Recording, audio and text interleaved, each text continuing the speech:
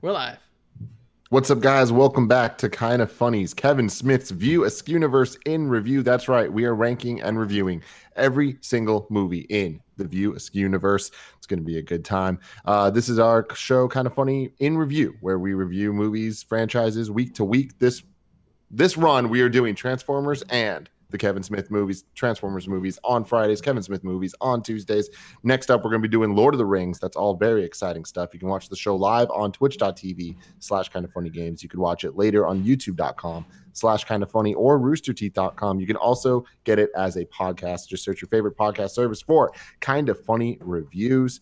You can get the show ad-free by going to patreon.com/kindoffunny, just like our Patreon producers did. Mohammed, Cameron Reagan, Steve Powers, Lee Polero, Julian the Gluten-Free Gamer, Kieran O'Donnell, Drew Gardnier, and Al Tribesman. Thank you all very much. What if we threw some gluten at Julian the Gluten-Free Gamer? Dies right there. Wow. Shrivels up like a slug. Andy, if you had to throw gluten at him, what would you throw at him? I don't know, man. I don't even know. I'd have to ask the Science with Kev question. Poppy seed bagel. Yep, there you go. That'll work. I'd roll a fucking chocolate chip cookie right at his dome. I'm Tim Gettys. We got the big dog Kevin Coelho in the Kevin Smith hat. I'm liking it. It's Blunt Man hat. It's good. It's real good. We got Greg Miller. Hey, it's me. How are you? Good to see you. I like your red headphones. Thank you. And I also want you all to know I have a fit of the giggles. It's gonna be a good show. We're gonna have some fun here. Great. We got Andy Cortez. Good morning, everybody. Box. Mm-hmm. Oh, is it on camera? Yeah. Well, hey, this is how you get a sponsorship. You guys can't. No, the show can't see it. The show can't see it. There it is. Kashi Goleen Cinnamon Harvest. Yeah, it's really good. Really good stuff.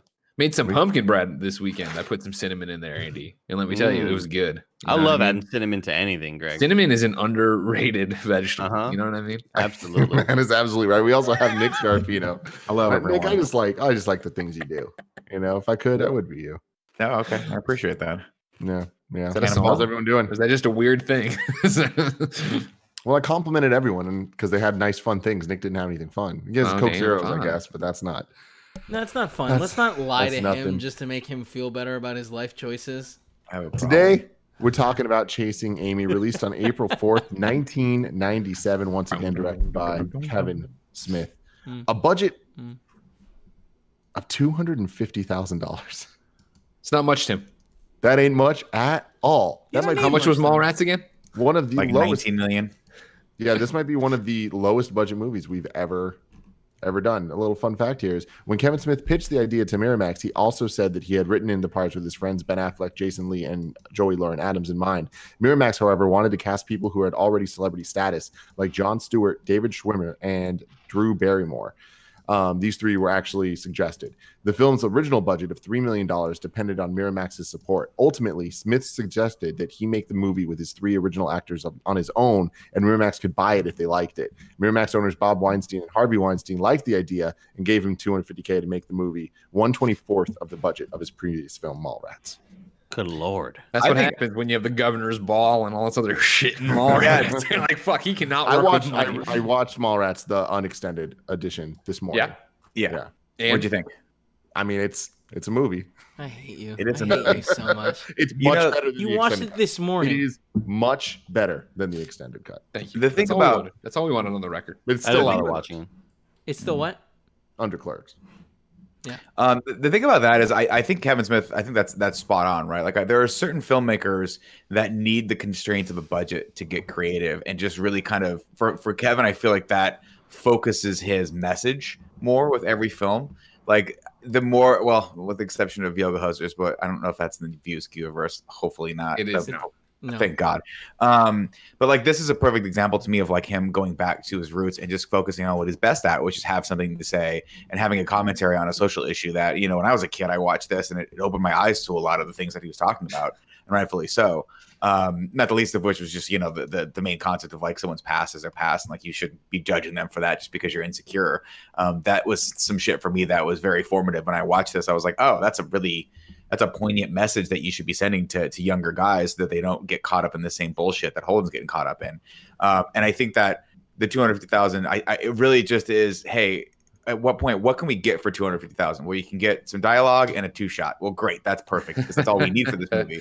We don't need there to be Jay and Silent Bob flying through the sky with Batman gear, even though I love that part. This is more of just like, let's tell a poignant story. It was good. I liked it a lot. Box office 12 million, runtime of an hour 53. Andy, continue. Yeah, I just I think it got back to what I enjoyed so much about Clerks was well-written dialogue, and this time with better actors. You know, it just reminded me of Clerks with better actors. You know, I think the story was really nice, and I think I'm glad that all the homophobia was contextualized like that. Like all of the slurs that are being thrown around at the beginning, you're like, ugh, this is kind of rough. But that it kind of plays part into the story. It does play a part into the story where Jason Lee's character is sort of dealing with these sort of inner struggles. I think it's great. I really enjoyed it. Yeah, I actually really enjoyed it too. I think that this is like by far my favorite so far. I think that this really works as a movie, and like it had all the things I enjoyed most about Clerks and the bits I liked about Mallrats, but it was actually wrapped in like an actual film, like an actual movie with more of a traditional kind of beginning, middle, and end. And, you know, there wasn't too many tangents. The Jay and Silent Bob stuff definitely felt out of nowhere, but I enjoyed it. I feel like as these movies are going it. on, you know, I think they do such a great job. And I remember watching the first time too of like when they pop up, being surprised that they pop up. Yeah, like because it seemed like, oh, they're just going to reference them as these comic book characters, and then to have them pop up, say their piece, and leave, and not be shoehorned into the story other places. Like it was this. Even the way they frame it and reveal them of like who's shitting a cereal kind of thing, and they pan up, you're like, whoa, fuck, right, and then it's like as soon as you realize what's happening, and you're regulated to it, it's over. And it started to feel like a universe with all the characters being referenced and like just the names that you start hearing over and over. And that doesn't necessarily like connections don't make a thing good, but I think that they make a good thing better. And I think that this is the first time that we're kind of seeing that like play out in a way that doesn't feel gimmicky. And yeah, I definitely enjoyed this one a lot more. I really enjoyed it as well. There were some things that I noticed this time that I hadn't noticed beforehand, where like in the start there's a moment where they're talking about not the start, like the first like third, they're talking about like the scars they've gotten through sex and stuff. And one of the things that was it not Brody Banky's talking about? Banky Edwards. Yeah, is that he got a scar from Brandy Svenning. And then they show her father, and it's like, why didn't they just get Michael Rooker? Michael Rooker cost money. Yeah, I mean that's true. Guy to put in there and like make him look exactly the same. Someone totally different, and like there's a couple of those choices there that they made where it's like, I wish that they had made some characters that are the same actors. In like, why wasn't Brody just Banky? Like, why weren't like I feel like it would have been stronger if they were the same character. But like, that's me like nitpicking. Like I actually really enjoy this movie. I think that it's interesting, and it's one of those things like at the end I'm like, oh man, you could tell that what Kevin Smith's favorite movie in the Star Wars trilogy is the second one. Empire. Because it's like it ends on such a like, oh, these people make bad decisions, and it's not a fairy tale ending, you know? And I like that in this. Mm-hmm. Well, it's supposed to be real, right? Yeah, there's definitely a message. I mean, this is definitely like him writing for his contemporaries, capturing that feeling of like the first love when you're younger, before you've really lived your life, and not necessarily like just because you're 25, 26 doesn't mean that you are ready to take on that adult relationship. And I think that a lot of us have had that relationship where it was the one where you're like, I'm so caught up in this, and it's torrid and it's crazy, and you learn so much about yourself, but it always sort of like, it just ends horribly. But in that, there is a lesson to be learned where you either shutter it or there's personal growth. And I feel at the end of this, Holden has a great moment where he realizes like, you know, it's all about like this, all of this shit was my shit that I brought into this. Right, holding someone accountable for their actions. Like I forget what the quote at the end says, where in the book Chasing Amy, but it's something to the degree of like, you have to judge the individual by where they're at right now, not by their past or like what they've done or whatever. I'm like, I think that's very poignant, and I think that's very personal for him. I would love to sit down with him and be like, where did this come from? Because this is one of those like, Clerks really is about that movie of being like, just kind of lost and aimless and not really having a good direction to be in. And this one really is about like discovering yourself and being in a relationship and who you are in a relationship and all that stuff. And like, it's just it's fascinating. It feels so personal. He was saying that it came from his relationship with Alyssa in real life.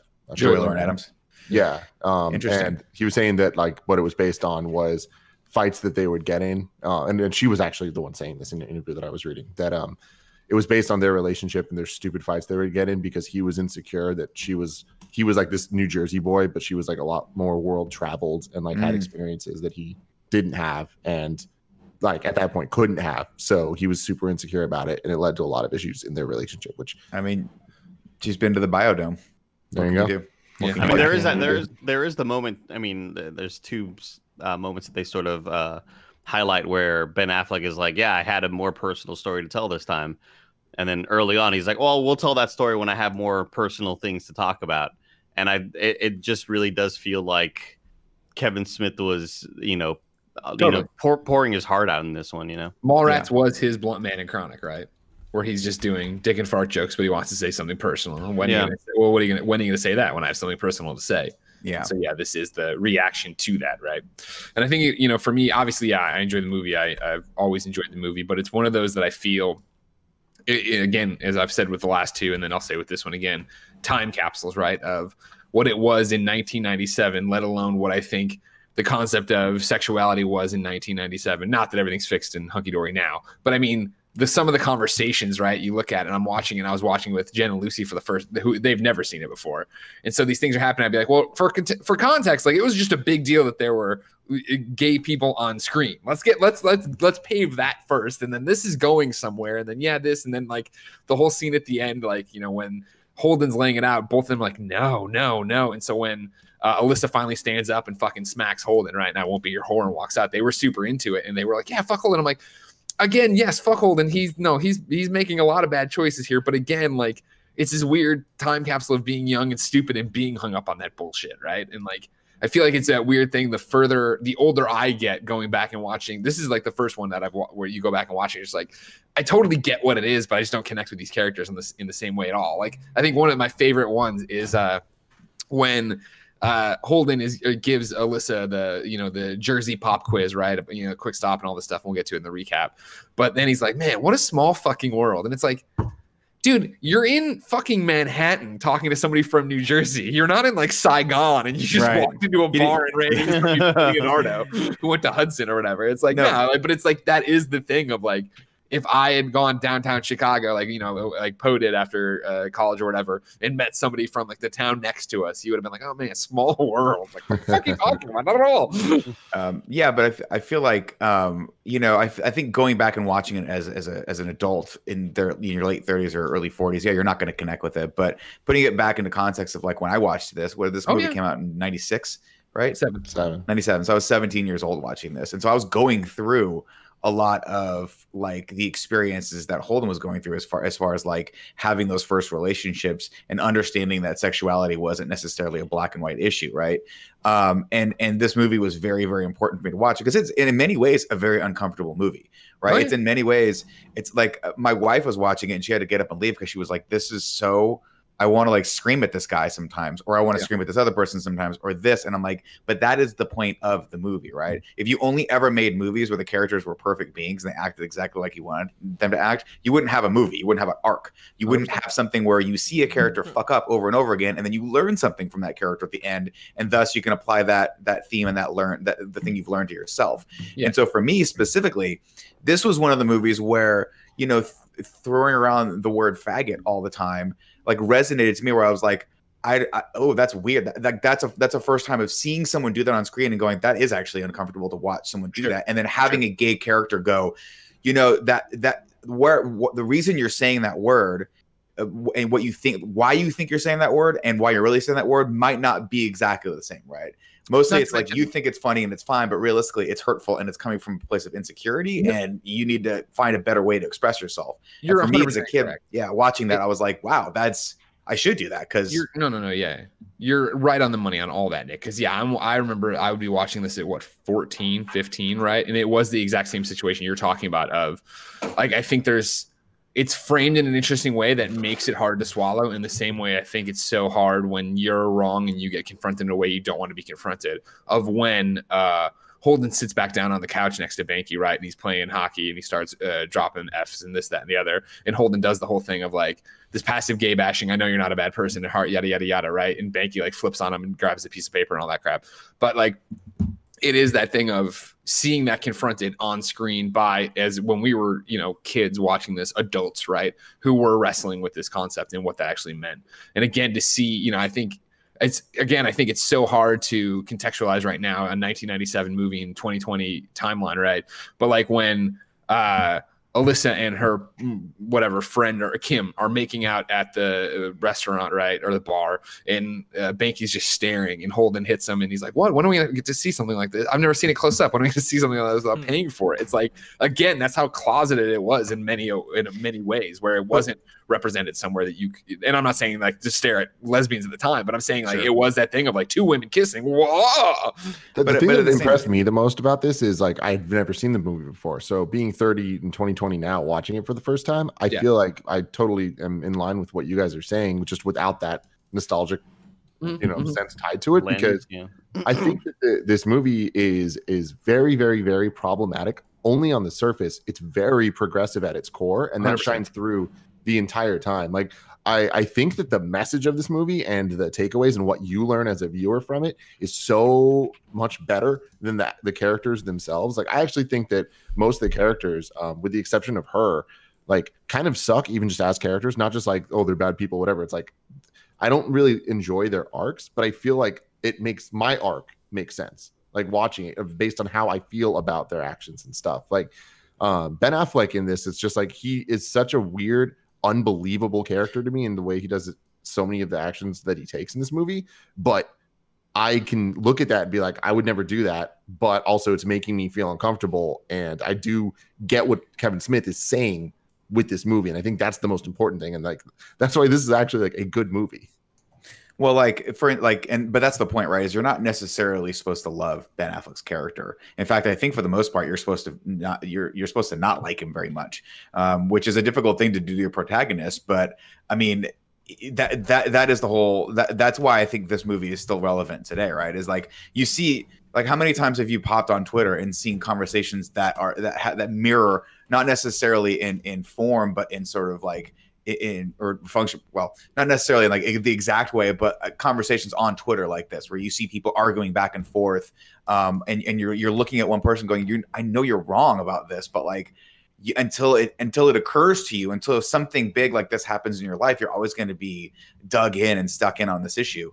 You see it in comments, you see it all the time. So like I watch this, and like Greg, I know you say like this is it's so kind of anachronistic to watch it in 2010, but I think it's even more relevant today than it was back then. Maybe not for same reasons. Yeah, the same reasons, but I mean the same conversations we were having in the 90s about people being gay, we're now having about people being transsexual, right? We're having about the acceptance of people in other areas that maybe didn't get a lot of light shined on them because we were focusing on those issues in the 90s. And so I think I watch this. So go ahead. I think it's interesting too, where, and I'm not knocking. I love Chasing Amy. I love Kevin Smith's universe. I love all this stuff. I think what's interesting as I'm watching it now, being like, oh yeah, but like it's like whatever, two women kissing, whatever, having multiple partners, threesomes, whatever. The past of why would that matter, right? I think it's so interesting and snake eating its tail full circle of like the seed of me not giving a shit about any of that stuff now, right, is because I watched this movie at 14 and like saw this laid out and saw how it played out for Holden, right, and saw how holding on to that kind of shit would like lead to ruining a great thing when you can't get out of the way of yourself, kind of thing. And I think on top of that, we're talking a lot about like obviously the movement, and again, time capsule way, I think the movements of we're talking about how it's changed to be gay on film, how it's changed to be gay in real life.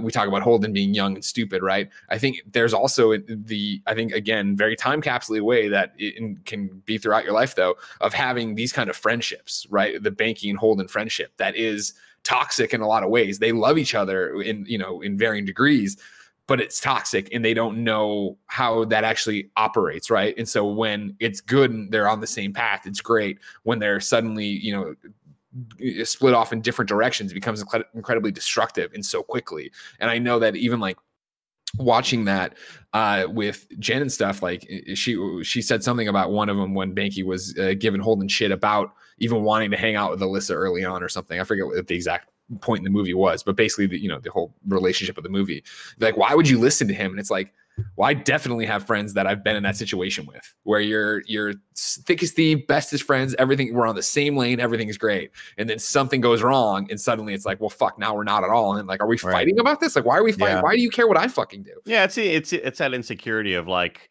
well, if you used to be alone like me, and now you're not alone anymore, and I still want you there to be there for me, but you're gonna go on dates, and now I'm sort of being left out or whatever. Mm-hmm. Also, shout out to having a Hoop, which is a character I really enjoyed. I thought Hooper was awesome. He there's a couple of great lines that he has where he's like, yeah, imagine being gay, but then imagine being a gay black man. Like, I'm the minority of the minority of the minority. Minority of a minority of a minority. Yeah. I think that for me. Yeah, I think his character is super fascinating, not the least of which is because he's actually like, even though he ends up being sort of the moral compass for Holden in a lot of ways, he also because of the situation has to lie about who he is as well. Yeah. So he's playing this other character that's straight. Because he doesn't think society is going to accept him as this like author, as this artist, if he is actually gay. Yeah. There's always that scene when I watched when I was a child, where he sees a little kid in the record store and he goes, see that man right there? He's like the enemy. Never trust him. And I always thought that was funny. Never he's the devil. I'm the devil. But then I watched it again. I was like, oh, that's actually kind of sad that he he feels that he has to do that and perpetuate it. And it's there's a lot of complexity to all these characters. I did want to shout out real quick that I don't know if he did this or not, but the fact that the main character's name is Holden, I don't know if it was on purpose. Was it on purpose? There's other Caulfield. There's a lot. Yeah, that's what I was going to say. So wait, what's his name? The other character? I can't hear what y'all are saying. What? Banky is the gym teacher. That lets the kids use his car to make out and fuck in. Oh, in Catcher in the Rye. Okay, yeah, cool. It's a booking that you wouldn't know, right? Doctor disrespected. I thought you were still talking about Ninja didn't recommend Mallrats or some shit. I couldn't hear what anybody was saying. I do like that. When we do get the Jane Silent Bob cameo, they are they have the reference to do or do not. There is no tribe, but they totally are like Yoda. Like when they pop up, they are there was a point where I thought, are they just like figments of his imagination right now? Like, are they just kind of these spirits kind of guiding him along this way? I thought that was really cool. That scene to me is my favorite scene in the movie, and like so far my favorite scene in the whole universe, because the idiot gear speech, the chasing Amy speech itself is so powerful, that it's perfect dialogue. It's just so great of encapsulating what the theme is of this movie and what the lesson is. But it's not just what the lesson is, it's what you should learn from it. And like I feel that the way that they introduced it with chasing Amy and like her name not being Amy, it was just such an interesting, like watching this movie not knowing shit. I didn't know she was lesbian, so that was a reveal. I didn't like understand why they kept calling her Alyssa if she wasn't fucking Amy. And then like when they did that, I was like, oh my god, the idea of this, your insecurities and chasing these women and all this stuff, just chasing Amy as a name to define that is great. Silent Bob could have stopped with just chasing Amy, and I felt that would have been powerful. But then he goes on with the whole idiot gear kicking in and all that stuff, and I'm like, this is just beautiful writing. I love it. Well done. Very well done. I didn't like how that started though. Him like muttering chasing Amy as he's like biting his finger. Oh, I love it. I just felt like that came out of so like no. Oh, dude! Every time I watch that scene, I love watching Kevin Smith. Or I love watching Silent Bob as he does the thing where he does it and he starts to and he stops and he goes, "You're chasing." Like you can see the character's internal working of, should I say something here? Yeah, why not? You're chasing Amy. It's there's a little point in this too where like where Jay kind of like flinches at him, or not flinches at him, but like comes at him and he goes, do something. Yeah. And I just, that's so funny. Those like you have this idea that Silent Bob is this goof, but then he comes out and he's like the wise old sage every time, and it always gets me. I think I love it. I think it's set up fine. I think the fact that they have to get paid off for their likenesses and they don't give a shit about it. And like even to the point where Jay doesn't want, he's like, I don't want this shit. These characters aren't us. We don't just fucking like hang out all day and a really fun. Who the fuck talks like that? That's fucking Nude. I have a fun thing here, a fact about that scene. There's a scene cut from Clerks where Jason Mewes explained, remember Kevin Smith bought a box of sugar? Well, he bought a box of sugar, then I was going to be eating the sugar in Clerks outside, but they cut that out. So all we saw was him buying the sugar, but Jay didn't actually eat the sugar. And he's just like, I'm just sitting here doing nothing in Chasing Amy. What should I do? And then Kevin Smith was like, I don't know. And then I was like, how about the sugar? And he was like, oh, yeah, do the sugar. It'll make up for when we didn't do the sugar. So then I did it. And I just started eating the sugar. But that took like 11 or 12 takes. So, yeah, I ate lots of sugar. that reminds me of when I used to go to Coco's when I was a little fat kid, and I'd eat all of the jelly packets that were on the table. Yeah, of course. All of them. God, I can imagine you doing that. All of just with a spoon, and then I'd put my finger in like it was cocaine, and I'd get the rest of it out little cracks. Before we get to the plot, a couple more facts here. The studio initially suggested to Smith that he make Chasing Amy as a PG-13 high school movie. Smith thought about it for a time and wrote some scenes. Ethan Suplee was going to play one of the main characters, but then Smith changed his mind. A week later, I was like, no. Then the movie Mallrats tanked, and that sealed the deal. It was just like, that's the last movie I make that doesn't have anything on its mind. And I think you can really see that. Definitely. This one. And, except it's not the last one he ever made, but and according to Jason Lee, we're good. According to Jason Lee, there were 4 5-day weeks of rehearsal followed by 4 5-day weeks of shooting. So the entire movie was just shot in 20 days. And it was one of the smoothest productions he'd ever been a part of. That's pretty cool. I will say the only thing they did that I think is just an egregious sin is allowing Ben Affleck to keep that goatee. Now, I know that it's a sign of the 90s, but man, it makes him look so much. The goatee and the bouffant hair that he has, it's just so creepy. He comes off so creepy sometimes. Yeah. Let's get to the plot. Go for it, Greg. Just the trivia. We could do it when we get there too. I always find it interesting that the scene where they compare their sexual injuries that Kevin was talking about earlier was originally was written for Mallrats, but they ended up cutting everything because they thought it was too raunchy, and so because it was going to be T.S. and Brody and 2 other people, I forget who. So I thought it was always interesting. It was going to be in that movie because it was a Jaws reference, and it was going to tie into them going to the Jaws thing. Yeah. No, it's because even this, I'm not Jaws versed enough, but I've read or heard from Kevin a million times that I guess the setup of the windows in the bar around the table it mirrors the conversation piece in Jaws where they were around a table with the portholes or whatever. Oh yeah, that's one. Yeah, shark's eyes. Plot.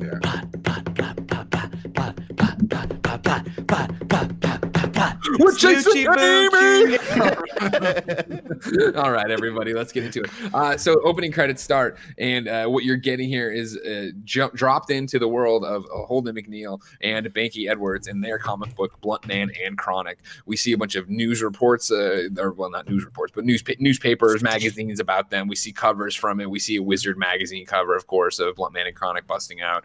We see the comic buyer's guide, like a lot of throwbacks to fucking old comic book shop shit I remember bringing home all the time. One of them being talking about how well Blunt Man and Chronic's doing. Also, if there's art for the guidance counselor Walt Flanagan comic with him with all the eggs, where he's testing the eggs in Clerks. That's one of the banner ads. And then they have Alyssa's comic that we'll learn about later, Idiosyncrasies or whatever it's called. Idiosyncrasies routine. Idiosyncratic tendencies, right? Is there tendencies in it? I thought it was routine. Idiosyncratic. I just remember it being the most pretentious 90s thing ever. Yeah. And the word idiosyncratic is just so pretentious 90s.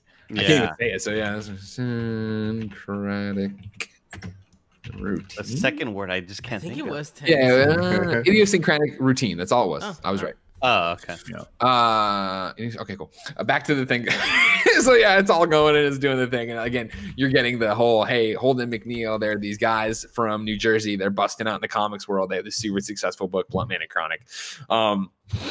Also, if you're an eagle eye, when you watch it again, you'll notice all the photos they're using, and those are from scenes later in the movie, which break your brain when you watch it. You're like, God damn it! Why would they take this shot? Why would Holden McNeil be in his boxer shorts on a fucking doorstep for this photo? Doesn't matter.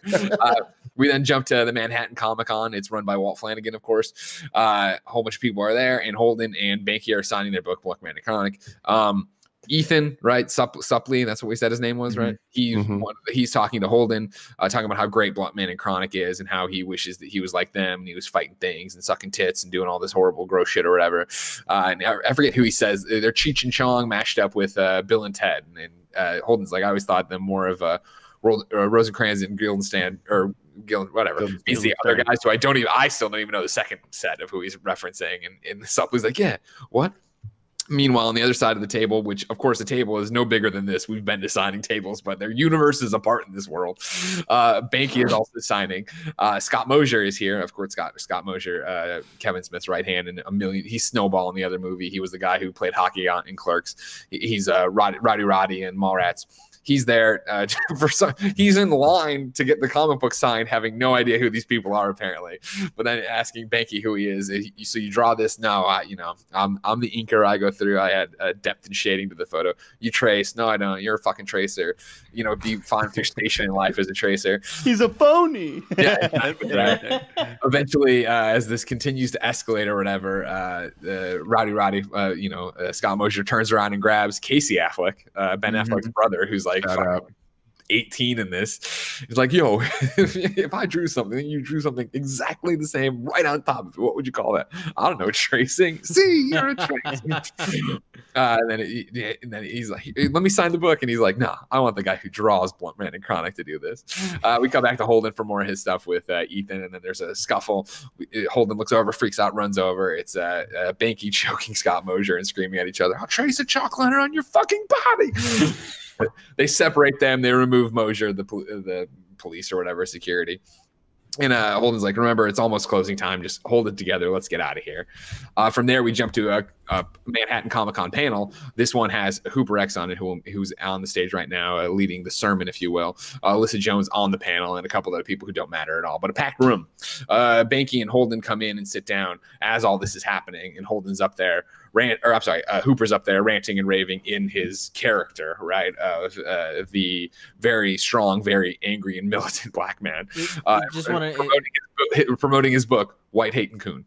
Yeah. I just wanted to say that this is one of my favorite scenes in all of the View Askew universe because it's so funny and so well executed. Actually. I'm sorry, go ahead.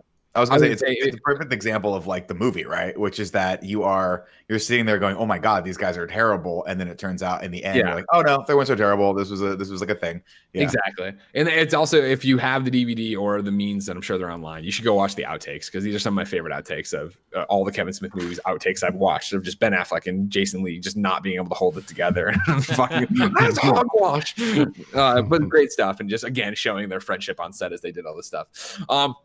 Anyways, like I say, Hooper's up there giving a sermon about how his book, that comics have always put black people in supporting roles, true, and given them shitty names, true, that are just about their race, true, and like that. That's why in his book it's not like that. He's this descendant of these warriors. He's there fucking shit up. He's awesome, or whatever. At which point I forget what the initial thing is that he says something which Jason Lee gets Ben Affleck shouts out, right, of like there's positive depictions of black people in science fiction. Lando Calrissian's a great example, and then it's right into how Lando Calrissian is a terrible example of a positive role model of a black character in science fiction, that he's just he's just there as like the co-pilot. He's the second-hand guy. He doesn't really matter or whatever. This leads to an entire run of Star Wars now where we're into this of how insulting Star Wars is in general, right? This cracker farm boy, Luke Skywalker, decides he picks up a lightsaber, decides he's going to run the galaxy. And there's some great stuff back and forth in here with Jason Lee, right? I'm like, what do you call that? Intergalactic Civil War? Why depression?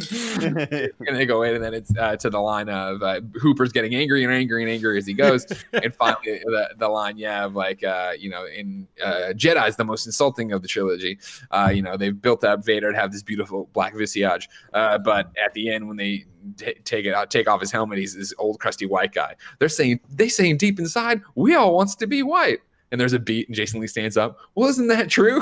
Pulls out a gun, takes over the podium, shoots Jason like a pop cap gun. Again, you talk about the budget here, right, or whatever. How do you make this look good at all? Shoots Jason Lee. Jason Lee falls over dead. Ben Affleck sits there. The entire room empties. Everybody runs away screaming. Hooper walks over there and taps him on the hat to wake him up, say it's over, and it's like, "What's a Nubian? Bitch, you almost made me laugh." Big shout out to, of course, our friend. I was gonna say bro, but we barely know him. But he was on E3 the one time. I love when I listen to the Murs album, "Have a Nice Life." There's a section in there, and one of his songs he goes, "What's a Nubian?" Like, because he's a Kevin Smith fan too. And then he's like, "You didn't tell me you're gonna scream Black Rage. I nearly shit." Black Rage, Black Rage. As he shoots in the sky. Hooper stands up, Banky stands up, Holden stands up. We are revealed here, right, that Hooper X is not this militant, angry black man. He is a gay black man who's very nice and, like, as we already said, like the moral compass of this movie, and really great, even though he's flawed as well, as we've already stated as well. They talk a little bit about that. Great line here that, again, is a product of the times that gets thrown away, I think, now. He's like, where Holden looks around and goes, "Shouldn't the police be busting in right now and smashing open your head?" And Jason Lee stands up and goes, "Wrong coast." Because that was, LA, Rodney King, all that stuff, whatever. While they talk, the one and only Alyssa Jones makes her entrance to the film, walking over and saying, "Why is it, Hooper, that on stage you sound like Minister Farrakhan, but off stage you sound like the King of Pop?" He goes, "Careful, guys, this kitten's got claws." They jump around. She's screaming at him for like, "Hey, what the? Next time I'm on a panel, like, can I talk before you empty the room and do all these different things?" Introductions are made, of course. This is a small indie panel. That's why they're on it. Bluntman and Chronic outsells both their books combined. They're down here slumming it with us or whatever. Immediately, there's a little bit of a spark there between Holden. They're invited out for drinks, and Banky says no. Holden says yes. Holden looks at Banky, and Banky's like, "Fine, we'll go." We cut across the street. They're at we join the mid-conversation, which the thrust of, "You're insane. Archie isn't fucking Mr. Weatherby." So good. About how Archie is a closeted gay man as well in his own comic books, and everyone around the table badgering Banky about it, who is very insistent on Archie being a heterosexual character, talking about how he had Betty and Veronica. He was trying to get them to threesome when they were like, no, he couldn't choose. All these different things they beg for. A great one that I can't believe I've never put into my repertoire. But eventually, while Banky is continuing to spin his wheels and argue, Hooper takes out $1 and flails it in front of his face. It's like, what is that? It's $1. Go to the corner store and buy yourself a Clue. This angers Banky finally to the point of standing up and going, "All right, we're marching back to the Comic-Con. We're going to buy a shitload of Archie books, and I'm going to prove to you that Archie is all about the pussy." Hooper's like, "Fine, I'll engage," and he goes.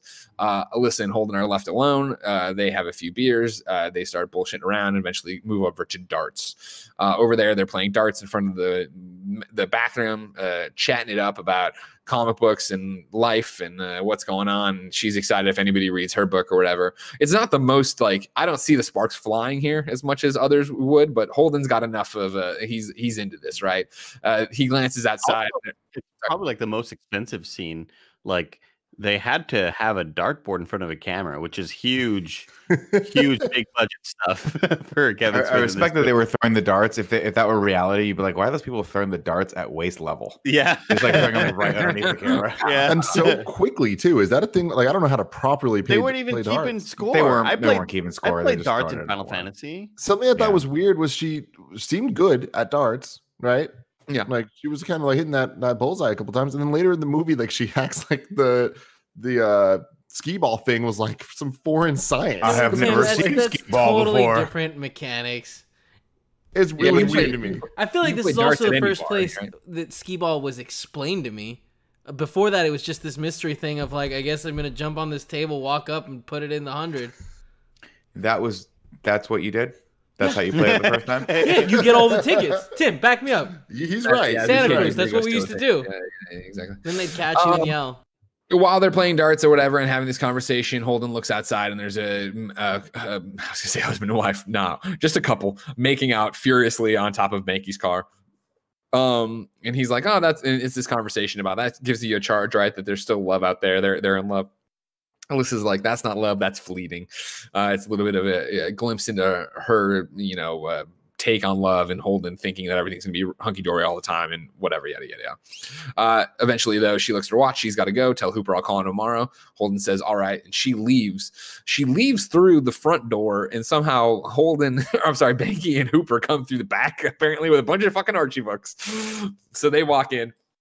And then, see, Mr. Weatherby's just offering Archie to help with his homework. Read between the lines, bitch. And there's this conversation real quick from Hooper and Holden about, Alyssa's cool or whatever, blah, blah, blah. From there, right, they go home.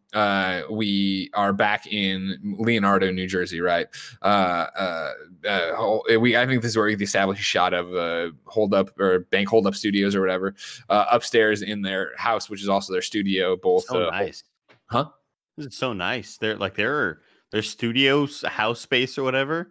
It's a really cool, well-designed space. Yeah, like when you have brick walls and stuff, and like cool furniture, posters and stuff. You guys are living it up, dude. It's so 90s though. Every piece of furniture in this thing is so. It reminds me when I first started at IGN and they had all that shit furniture left over from the 90s. Yeah. We were like, somebody made an orange-shaped moon chair. That's something someone did.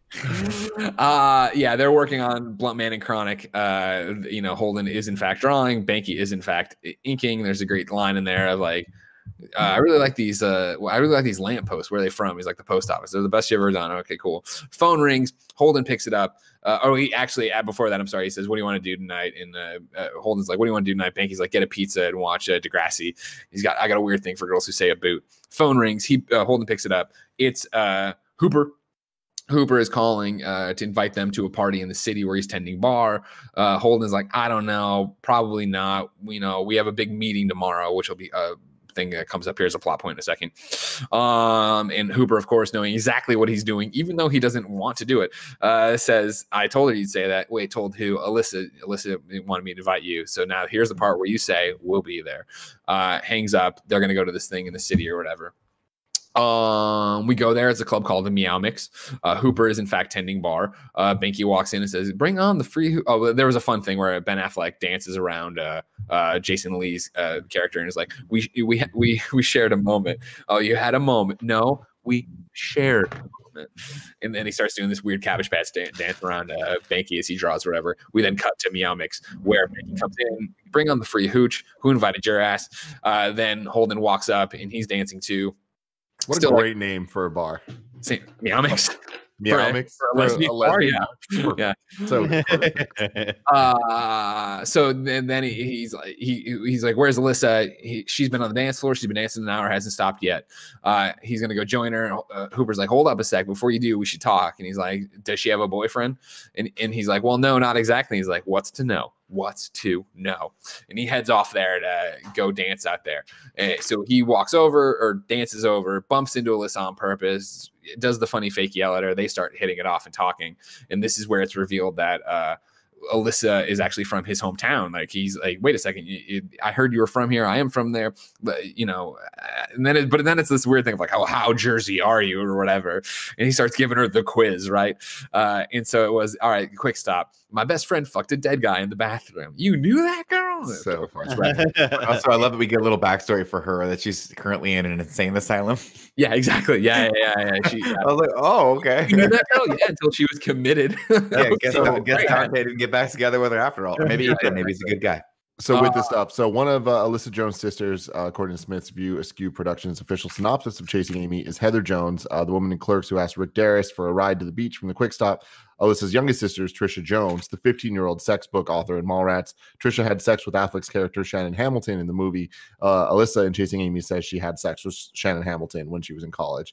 Which is hilarious because it's I mean, this and fucking Hamilton. This is super right. This movie is where they do so many connections to all these different people and all the things that who fucked who.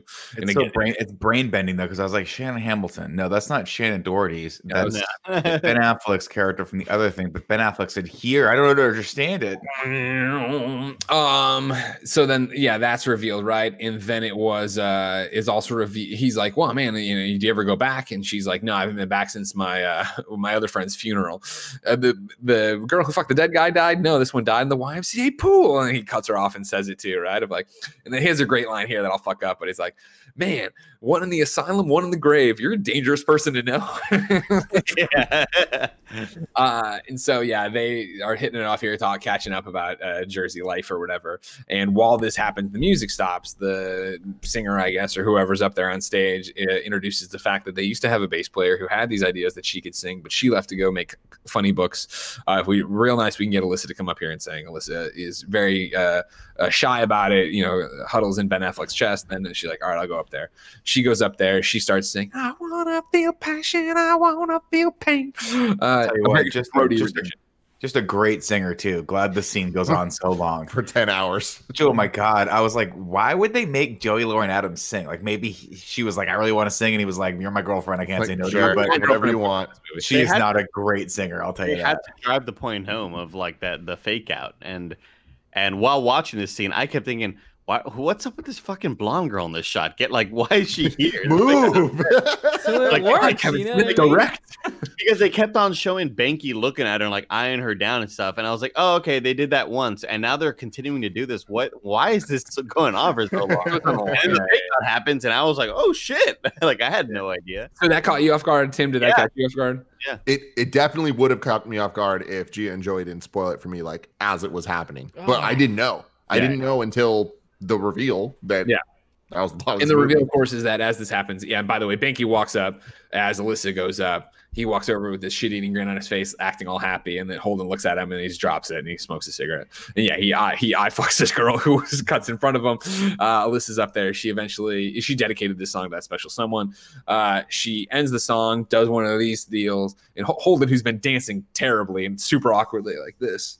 Like, you know what I mean? Like, and I can't judge it as an actor. I'm sure Kevin Smith's like, just fucking dance sexy for an hour. And he's like, I don't fucking know what to do. I don't know if it was supposed to be dance sexy or I kind of read it like he was being goofy. I thought it was that too, but then there was part of it, Nick, where I was like, I don't know if he's trying to be goofy. I think this is well, I mean, we didn't confirm it until we have that similar scene. Have you seen that deleted scene from Batman v Superman where he's dancing just like that? I'm joking. I was just totally pretty amazing. He's in the bat suit. He's like, boom. That one I'd pay to see.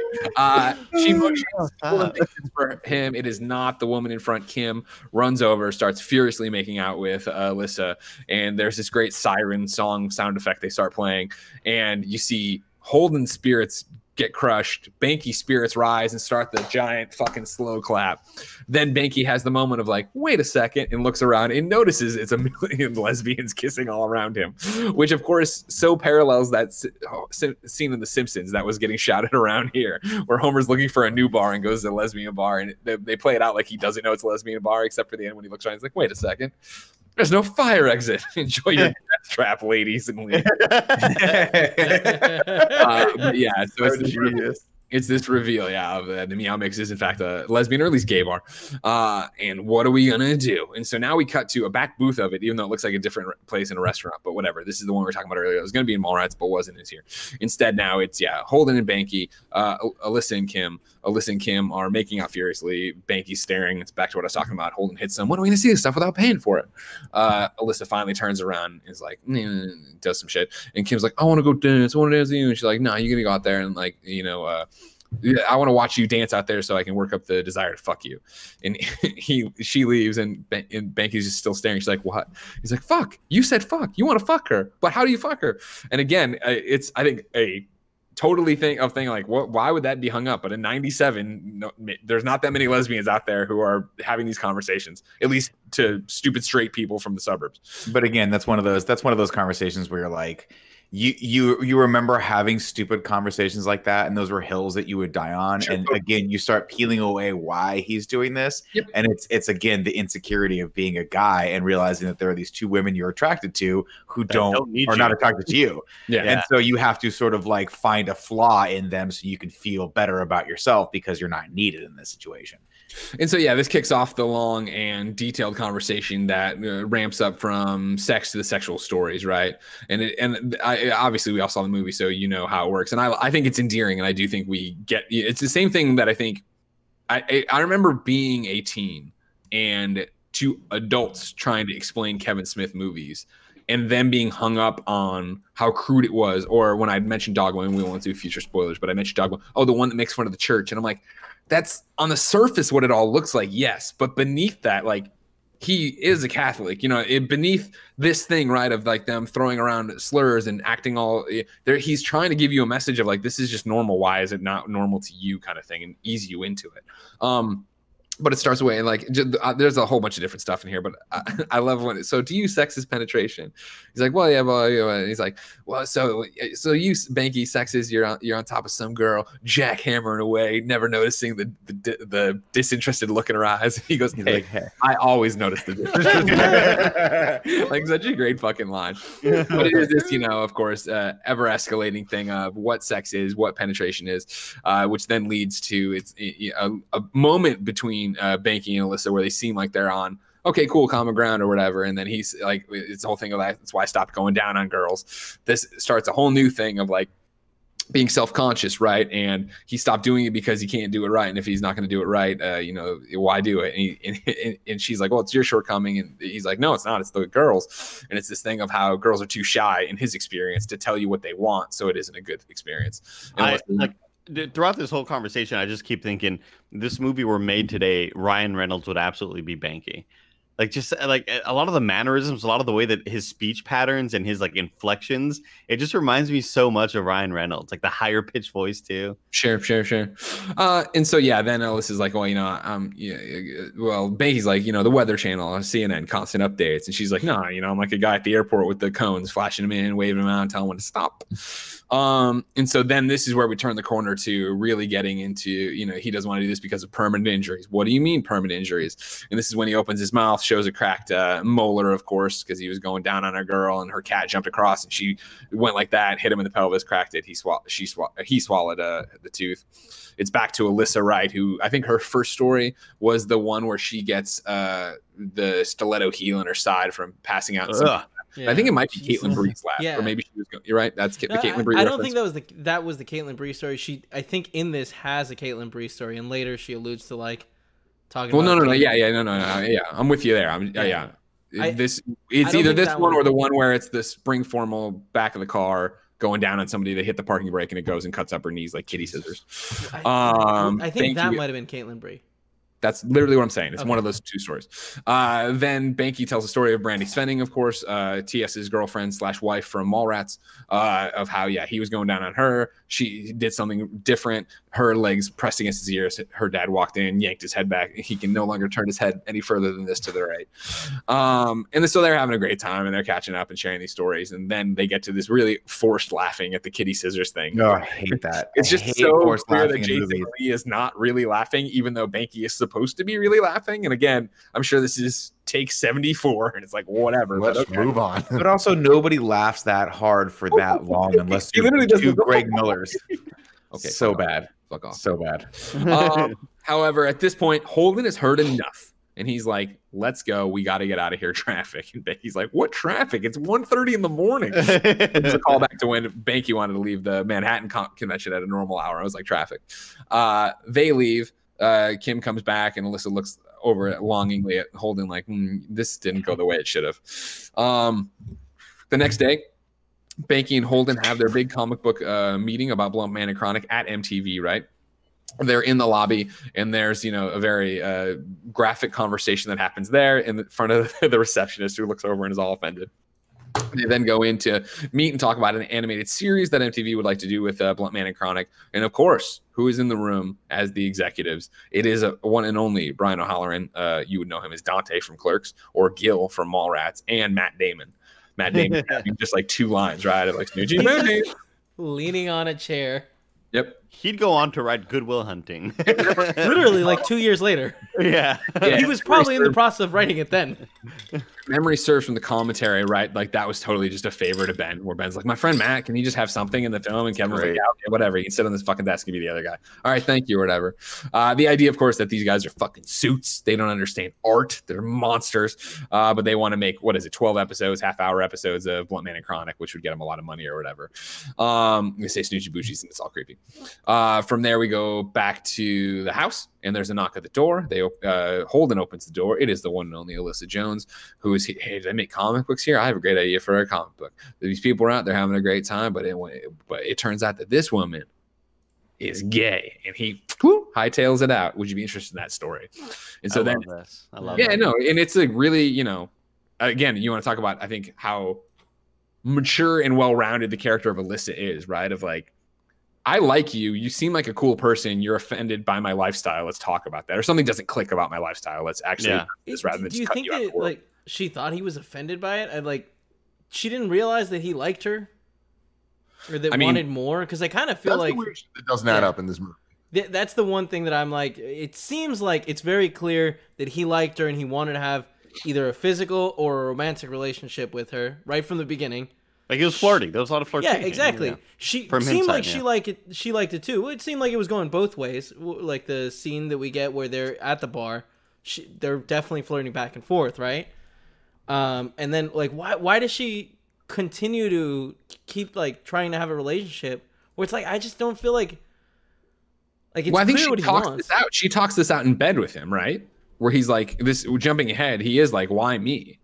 And she's like, it goes through a very long process, but eventually gets to, but I stopped closing myself off to you because I realized that's the whole reason I went down this path of being gay in the first place. I always assume that is a conversation or like that's a decision she made after she fell in love with him, after they'd spent all this time together.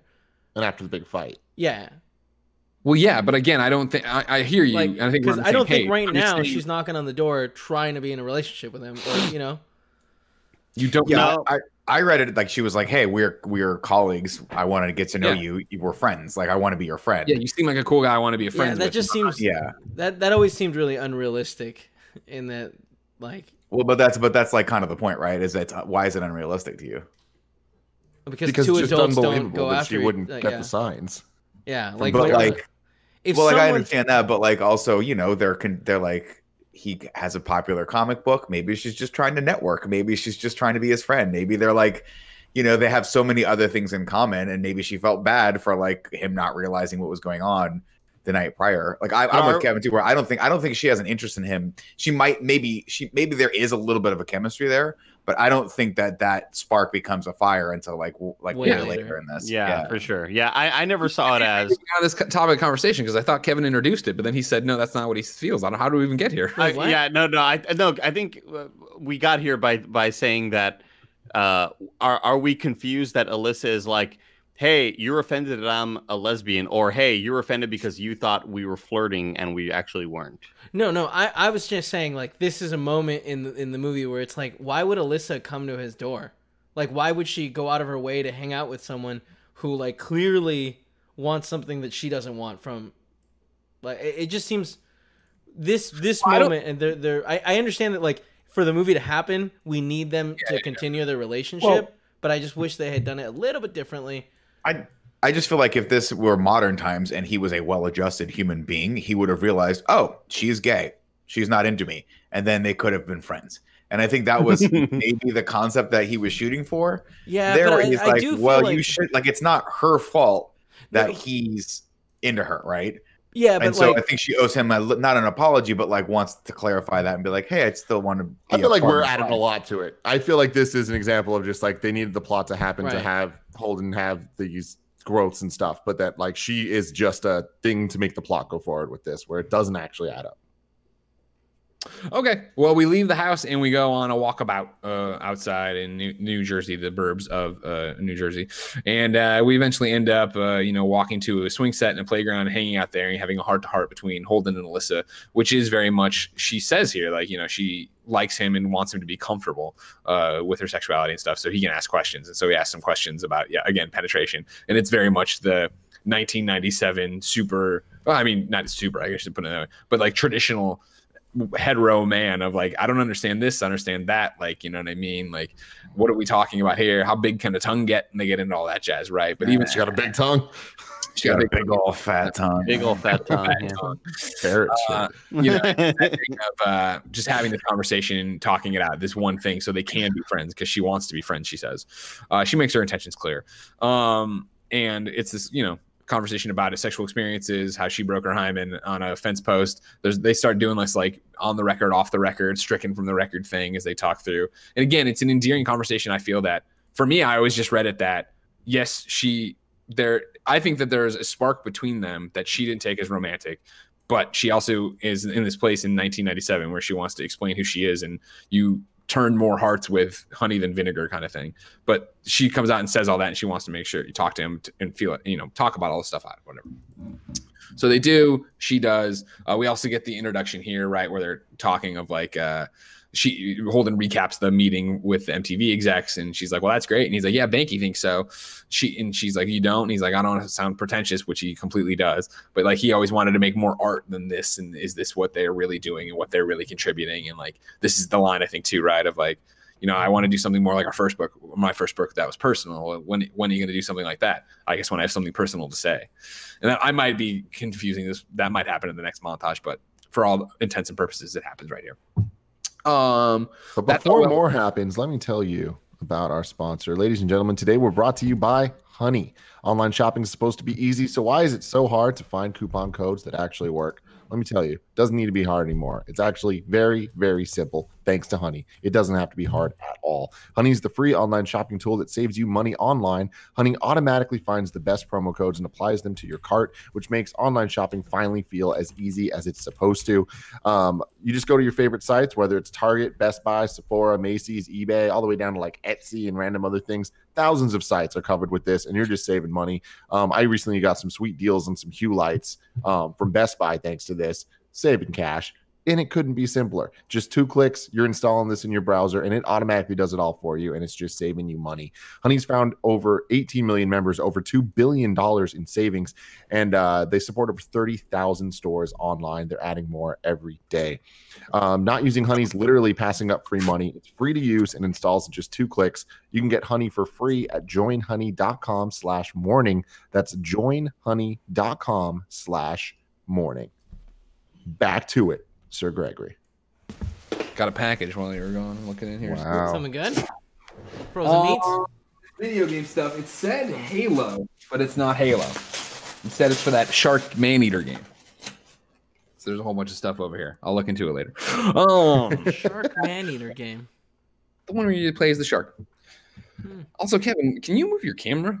Because you're just so low in your frame. Here's the thing. If I do that, the camera's going to tilt that way, and there's no way to make it not tilt that way. Look.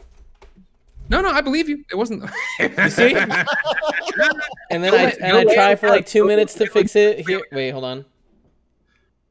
It's fine. So now, of course, Banky and Holden are at the train station. They're getting ready to go on another comic convention signing thingamajig. While they're waiting there, Holden comments on Banky's bag. Banky's like, "All right, I want to get one thing from my bag." He opens it up, and it's just stacks and stacks of porno mags. This man has a problem. Holden just has the fucking great line of like, "Who are you, Larry fucking Flint?" Nick, was it like this when you were growing up? You just had to carry bags and bags of porn. It was the dark times. I used to have to draw my own porn. That's how bad it got. No. Oh God, you are really good at drawing. So I've seen you draw porn. It's horrifying. I'll draw one for you right now. No, please. Last time. So, while they go through this and Banky's explaining, he brings all these porno mags because he never knows what mood he's going to be in, which of course ends in he could be into bestiality. Like that's the final thing of like, I might want to see a girl fuck a horse. And it's like, huh, okay. Meanwhile, that happens though. Holden gets a page from the one and only Alyssa Jones, his master's voice. He runs over to the payphone, calls her. She makes a reference to the fact that, minute 30 seconds, you are so my bitch. And it's basically like, hey, what are you doing this weekend? Oh, we're going to this convention. Oh shit, I was coming back to New Jersey with my sisters. We're gonna go see our parents or whatever. He's like, fuck, I want to hang out with you. Holden immediately like folds of like, well, you know what? This is just a stupid signing. There's no like panels or appearances or whatever. Banky could do it. If you pick me up, I'll be your best friend. Just fucking bails, dude. what an asshole. Totally just bails. Also, is this where he's like, oh, your sister that wrote the book?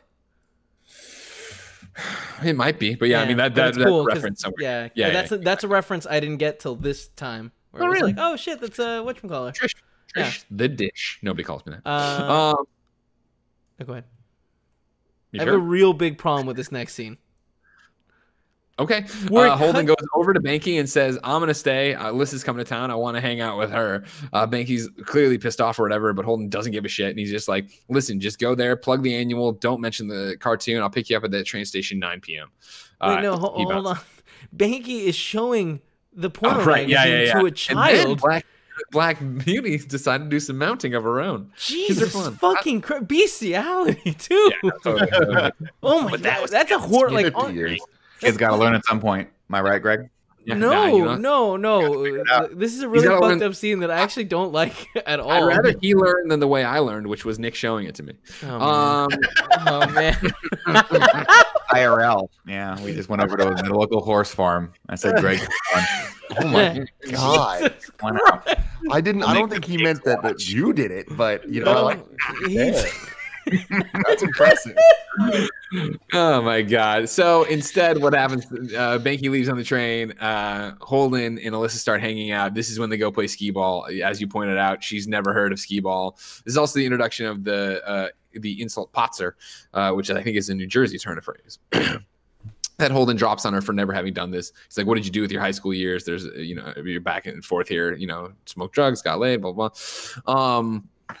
He explains skee ball to her. Why not walk up there and put it in the hole? She's like, well, he's like, that's too simple. Blah blah. They go to do the first thing, skee ball, and this is a game of skill. And again, this is all just Kevin Smith bantering, right, as their relationship deepens and everything else.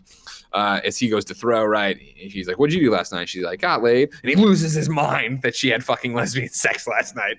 Throws the ball across the thing, smashes a pinball table. She's like, that's some of the skill you were talking about. And then we just get a fucking jam as we get into a montage. Never would get this high. Never would. Can Ambolina play this? Never would.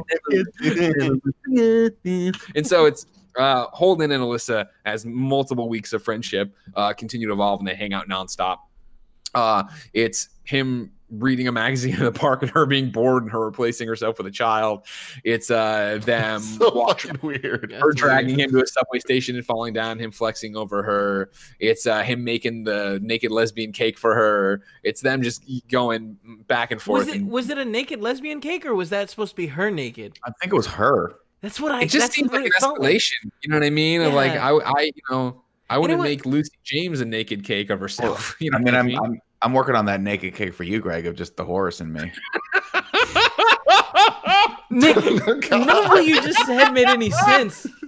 Is it me and the horse, or is it just a naked horse? Is the horse inside you? God. Me and the horse just hanging out at a Starbucks naked. Of course, the horse is naked. Look at the look on Andy's face. That's the best part of this whole thing. Look Tim, at Andy's sometimes horses wear clothes. Right, cop horses always wear clothes. Oh, Jesus God, Nick. Andy looks like he's caught in a prison fight. He's just trying to figure out how to survive right now.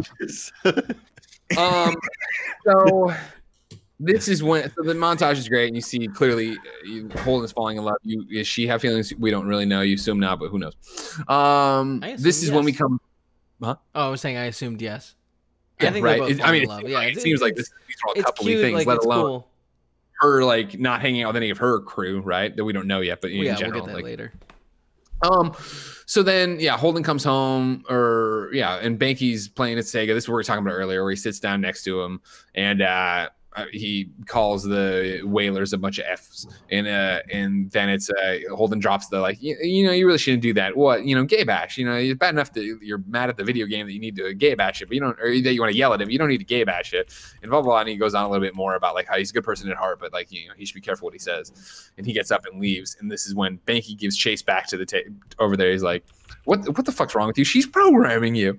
He's like, what do you mean? Her and the little pink mafia or whatever, yada, yada, yada. They argue about this being programmed. And what's the matter if I want to call the Whalers a bunch of F's in my house and privacy of my hallway over the sensitive ears of the world? They continue to escalate this argument. And finally, Banky grabs a comic page that's blank and draws a four-way street, putting a lipstick lesbian, as he calls it, man-hating, ball-breaking dyke or whatever he calls it, definitely using the D word, then Santa and the Easter Bunny. And he's like, but this is a crisp $100 bill in the center. Who would get to it first?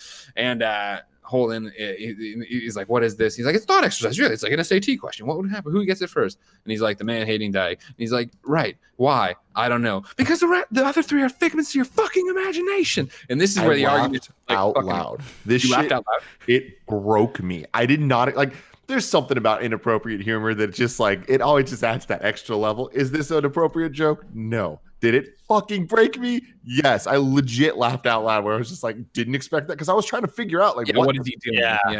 And I thought it was real good. And it's interesting because it's like a funny whatever word exercise. And I think if you acted it, and I shouldn't say act, that doesn't make sense. If you performed it differently, it would be funny. But the ramp up of it's figments of your fucking imagination, and then Holden getting anxious and angry and walking around trying to find cigarettes, and them arguing, right? Of like how this is spiraling out of control, and she's this and she's that, and blah blah blah. And finally, where it escalates to a head, right? Where it's like, I'm fucking in love with her, and Banky's just like. Just dead to done. It, right? Of like, well, there's no plays left. Yeah, you know what I mean. He has no moves left on the board when this is what has been said, right?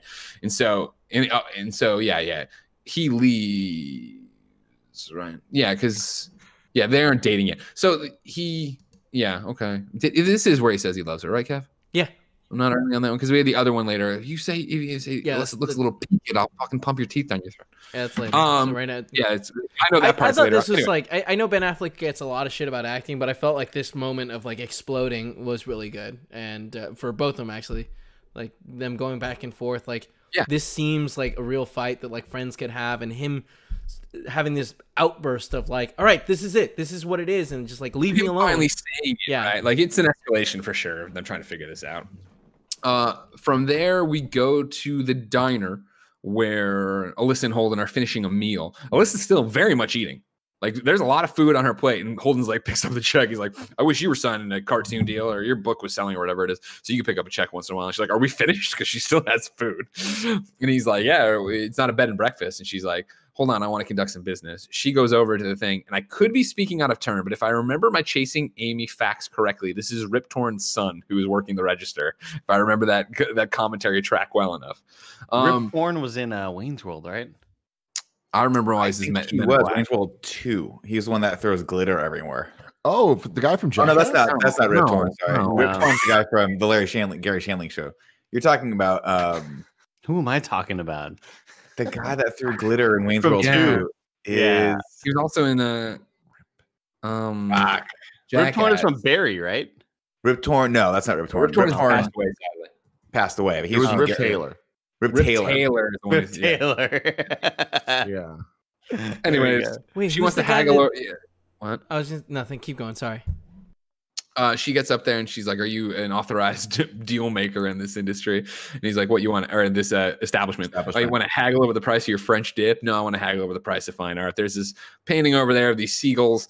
It's listed for $75. What about $50 or whatever? And he looks around. He's like, Manuel, please take it off. Or Miguel, please take it off. Please take the Dichesky. Like, have you ever been to a fucking restaurant where they have fucking art on the walls? If you're like, can I buy that? They're not gonna be like, took the Dichesky or whatever the fuck off the goddamn. Actually, I disagree. I think that's exactly what they do, because every time I go to a restaurant in like the fucking Mission that has art on the wall, I'm like, this is pretentious. Fails every time. Scene was so confusing to me because I did not know what they were going for. I didn't understand what the point of the scene was. The whole buying of the I thought there was something bigger that was going to happen, like this whole haggling bullshit, and then it just turned out she just wanted to buy a painting for him, and I was I don't know. It just seems like I've never experienced anything where somebody's going to buy a piece of art from a restaurant, so I was very unfamiliar with what was happening. It was like a token of the moment, right? I love it. Yeah, I love it. And I'm with you that like the scene on first watch, you're like, what is happening? And then when she explains it in the car of like, you'll always remember this moment. I was like, oh, that's actually really sweet and cool. Oh no, Tim looks like he broke his feet and he has to wear like casts that look like Jordan's. I like it, Jordans. What the fuck? Like watching the Jackie Chan movie, you're like, why is his foot so fat? Oh, and you realize he broke his foot. Like slippers, got it. Oh my god. Anyways, back on track. So they buy the painting and we get in the car. Holden's driving, Alyssa's got it, and he's like, where are you gonna hang it? And she's like, no, it's where are you gonna hang it? And he's like, oh well, you better not let the other gays know that you need me to a man to come hang a thing. She's like, no, you're gonna hang it, like we just explained.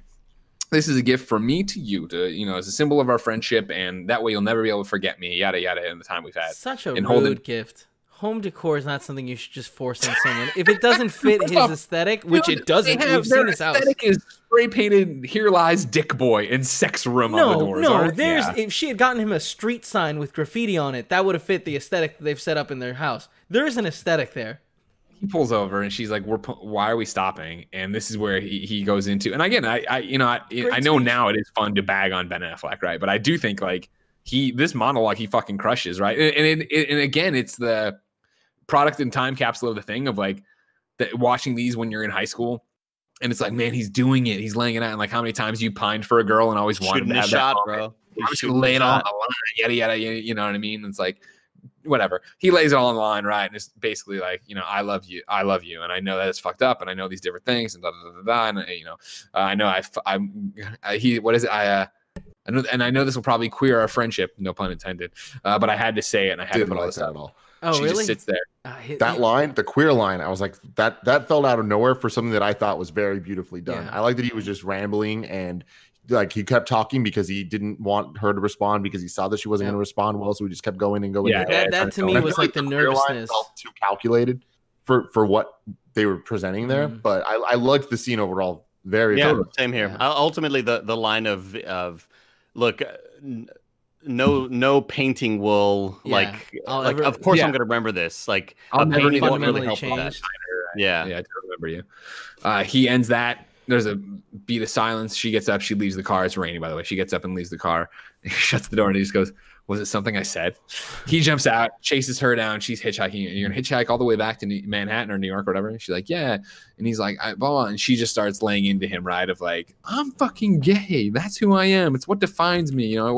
I'm sorry that you got a crush or whatever." And I'm sorry that you have a crush. And he goes, "If this is a crush, I don't think I can handle the real thing."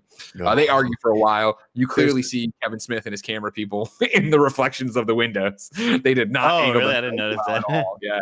This is one of those instances where the movie is like it goes just it dips a little too much into the melodramatic, and I feel like this is where his dialogue starts to is just could have been pulled back a little, because the problem with this is like they let these two actors just act, and that's totally fine. That's his purview as the director, and you were probably on a budget. But Joey Lauren Adams screaming and crying and saying all of this dialogue at the same moment, where it's these long ass run-on sentences that are like eloquently made, just seems so out of place for me in this one. And I know this is like the pivotal moment of the movie, turning point, but I just can't, it's kind of cringeworthy at a certain point where she just keeps going and they're screaming and crying at each other. And I'm like, seems so unrealistic for these two characters. And the fact that it's pouring rain on them is just like, how many more visual cues could you try to beat us over the fucking head with? Man, I love it. With their current emotional state. And I totally get it. But like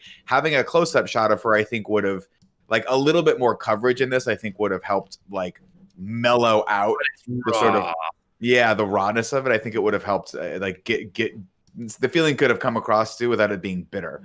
Like, or not being bitter, but sort of it's like coffee. I want to put a little cream in that thing for me so it's a little easier to digest, because right now you're just smacking me over the head with a really bitter. But I also don't know if her coming back at him afterwards and then kissing him, I don't know if that has enough of an impact, if it's a little bit more understated with her sort of monologue. I'm not talking understated. I'm just saying, like, she doesn't have there's the scene is at 110% from the second they get out of the car, and there's no no dynamic flow. It's not dynamic. It's just 100%. And to me, I'm like, it would have been nice if there was a beat or a moment in there where she brought it back down and then brought it back up. Obviously, that's Joey Lauren Adams' performance. That was her choice. But I remember watching that the first time, and every subsequent time thinking like, man, this is a long scene, and it's a lot of dialogue for her to say on one shot where she's crying it, and it's starting to show how like her inexperience is now. It's just the performance is starting to wear out as she goes on, and that was unfortunate for me. Yeah, I'm semi with you with this, where to me this is just another symptom that I had a big issue with in Mallrats, where every character feels like they're the same character once they start getting into these big monologues, because it all just sounds like it's Kevin Smith using flowery words. Yeah, they don't feel unique anymore. And it's like what she added was her unique, like her acting it out. I think she did a great job, but it kind of just feels like that was an interchangeable like bit. And plus, it's like people are trying to sleep. Why don't you just chill out? Like, yeah, bro, it's happening. It's 2 in the morning or whatever, bro. Alyssa lays him out. This is who I am. This is who. Sorry, I can't be hunky dory for you. Yada yada yada. He walks back to his car. Just as he gets to the door, she runs up, jumps in, embraces him. They start making out furiously. We then jump cut back to Holden and Banky's place, where Banky's coming back from something. he walks in to the thing, finds the house in disarray, and drops his chocolate milk. To then we pan over to see Holden and Alyssa in the morning after a rough night or a crazy night of sex or whatever. Couch is tipped over. There's shit everywhere. Holden's got handprints on his shirt from them doing some kind of weird paint fucking. I remember Kevin Smith had some story about why he did that, thinking it would make sense, and it doesn't. Oh, it's weird. I was like, did he put his paint shirt on when he went to bed? I don't understand. So the milk drops, that wakes them up. Banky leaves. Alyssa's like, I assume that's not good. He's like, I'll go talk to him. Banky's on the doorstep. Again, fucking some children who are getting ready for a Catholic school. And he sits down and Banky's like, yeah, oh man, I never have enough. I didn't date any Catholic school girls growing up. Not as it stands, I have no. And then she undid her jumper stories. It's like, this is a creepy scene conversation. But then they get into it, right? Of like, that was my couch, and Banky's being really protective, obviously, and really closed off here in how, that's my couch and blah, blah, blah, and all this other stuff about how he's not happy with the relationship. The main thrust here, right, is like Banky being like, this is going to end badly, and I don't want to see her come in and destroy all the work we've put into this. And Holden's like, she's not going to destroy the comic. And Banky has this moment. He's like, I'm not talking about the comic book. He's talking about them and their relationship as best friends or whatever. And ends with, all right, fix my fucking couch. I'm going to go get a bagel. I want to watch TV. And he leaves, right? So we have this thing of Banky and Holden really on the ropes now. We then jump over to Alyssa with all of her friends. They're there drinking wine. They're all lesbians. They're all there drinking wine, stuffing. It's important to where we're going with it. It's true. It's true. The one lady with glasses, right, Nick, is the one woman from Goodfellas who screws the whole thing up. She travels, remember, with the babies? Yeah, fuck, you're right. She's been in something recently too, and I remember seeing her. That's, like, oh my God, that's funny. But they're having this conversation about stuff in the books. We haven't seen Miss Funny. Why are we even helping you? We haven't seen Miss Funny books in over a month or whatever it is. And she's like, I'm so in love. Damn, and then Scorsese in review, man. Oh, can you imagine? Get on it, Tim. Get on it. Get on it, Tim. All right, after you Conjuring in review, all right? Let's get the shit up. You know what I mean? Let's get the views up for this one first. Okay, guys? Turns out in review doesn't work with just anything. So yeah, I'm so in love, and she starts talking about how happy they are and what we do, and and then finally one woman's like, "Why are we playing the pronoun game?" And they finally like, I am not. And I don't know what Alyssa's plan was, that she could get away with it. They're like, what do you mean I'm not? And she's finally like, his name's Holden, and they all take it like she's a shit in the fucking room. And one of them pours the glass and like, all right, to your happiness or whatever. Another one bites the dust, and it's like, boom, oh man, that's, because again, she's given up everything in her whole structure for this, right? This is where we jump back to them, Holden and Alyssa again in bed, smoking cigarettes, because that was the thing you did back then. And Holden asking the question, why me? Like, why now? Why me? And she's like, well, why not you? Why, but it's this conversation of she went down the path of being a lesbian because she wanted to leave the door open to anybody, right? And Holden's the first man, period, not even sexually, that she's liked or felt a connection to in a long time. And so eventually, she had to deal with the fact that by saying she was a lesbian, she had closed that door, which is the whole reason she opened the door in the beginning, was to be, not have it defined by gender. So in reality, it sounds like she's bi, or that she would nowadays modernly define herself as bi. But again, that doesn't work for why Holden will have his freak out here later on or whatever. So whatever. It also just seems like bisexuality isn't even a known thing in this movie. Like, it seems like you have to be either one or the other. Well, again, I think that was the perception or the prevailing wisdom back in the 90s, right? Yeah. We didn't have all those discussions we have now, where people are the concept of like a sexual fluidity was even a concept, right? It was like, you are this or you are that. But I think that's I think this scene, in spite of that, ends up showing like Alyssa's struggle of like needing, like, she has this group, the support group that she's fostered over the years, because she came out of the closet and she is gay, but then how their identity is built up into that as well. And when one of their own sort of decides to do something else, how difficult that must be. Yeah. It reminds you know, when they talk about how the lesbian army is going to come after her when they found out that she's like betrayed them, whatever. It reminds you a lot of in Curb Your Enthusiasm, where all the lesbian, the gays love Larry, and then Larry does like one thing bad, and then like all of a sudden he walks into the lesbian like bar, and everybody's just looking at Larry like all pissed off, and everybody hates him now. It's great, dude. I love it. And so yeah, they talk about then, you know, being loved and how it's, you know, her ostracized now from her group of friends or whatever, but like that's who she is, and she's, you know, just this person. That's how it's gonna be. Awesome. They end the scene cutely hitting each other with pillows and then making out some more, probably having sex. You know what I mean? Hell yeah, Dude. From there, I can see it. From there, we're back to the drawing table where Holden's at work, and bam, Banky throws down the high school yearbook from, I think she went to Hudson, right? Or she went to Hudson North, doesn't matter. Throws down the high school yearbook. And he's like, Holden's like, what the fuck's this? And Banky's like, open it up to page 46. Opens it up. It's Alyssa's picture. And underneath it is the nickname Finger Cuffs. And what an annoying asshole, you know? Banky? Oh, yeah. Yeah, stay on your own lane. God damn it. And it's that thing where Banky, like, he is an annoying asshole. And Holden is an annoying asshole. And this, again, to the time capsule issue of, I know as you wrestle with your friendships and stuff, I've seen this happen. I've had it happen where I think you have somebody who is thinks they're doing the right thing. They're doing it for selfish reasons. Do they even know that? Do they realize it? Like Banky's clearly trying to break them up, but he says he's just watching your back. And it's this whole, what are your intentions and how pure are they? And what is the real thing? And yada, yada, yada. But that's a conversation for another time. Finger Cuffs. Yes. She had a stupid nickname. So what? He's like, yeah, that's what I thought too. But I ran into our friend Coey over at the shops, and then totally out of left field, this weird ass fucking like rap beat that I hate and this Coey character that I hate are out in front of the Quick Stop. Huge deal to see the Quick Stop in color for the first time. Because again, I remember seeing this. I was like, what the fuck? Well, if you would watch the extended version of Mallrats, you did get a shot of it in color. Sure. Well, remember that wasn't available to me at the time. That wasn't available till like 10 years later, right? So give me some fucking credit for being there when it happened. Anyways, yeah, Coey's out there and just has this monologue about Alyssa Jones. Shit, I know Alyssa Jones. Turns out that in high school, him and Rick fucking Darris, of course, the biggest villain. That's a perfect name to do that. Biggest villain of the Askew universe. I used to hang out with Alyssa in high school. They would go over to her house all the time. Her parents were never home. One time, Rick whipped out his dick in front of Alyssa and started rubbing on her leg and shit. And she just dropped her knees and started sucking him off. And then he looked at me and said, Coey, just like that, Coey. So I went over there and I started taking her pants off slow because I'm thinking I'm going to get decked, but she's into it. And so we started having sex with her from, mouth and vagina. He doesn't say it like that. That's as if I would have written it. We were having sex with mouth and vagina. I love you, Greg. We had that day she had us locked in time. Weird fucker. We cut back to Banky finishing the story of retelling it, right?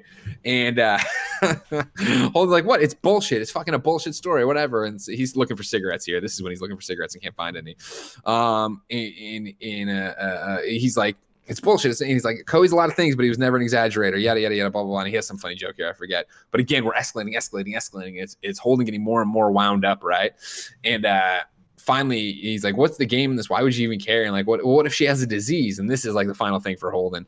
He's like fucking right on Banky about this. Like, shut the fuck up. And this is when he shoves him up against one. I swear, if you say Alyssa's looking a little peaked, I'll fucking pump your teeth down your throat. And he says before then, right, of like, she's my fucking girlfriend. Lay off and show some respect, kind of thing.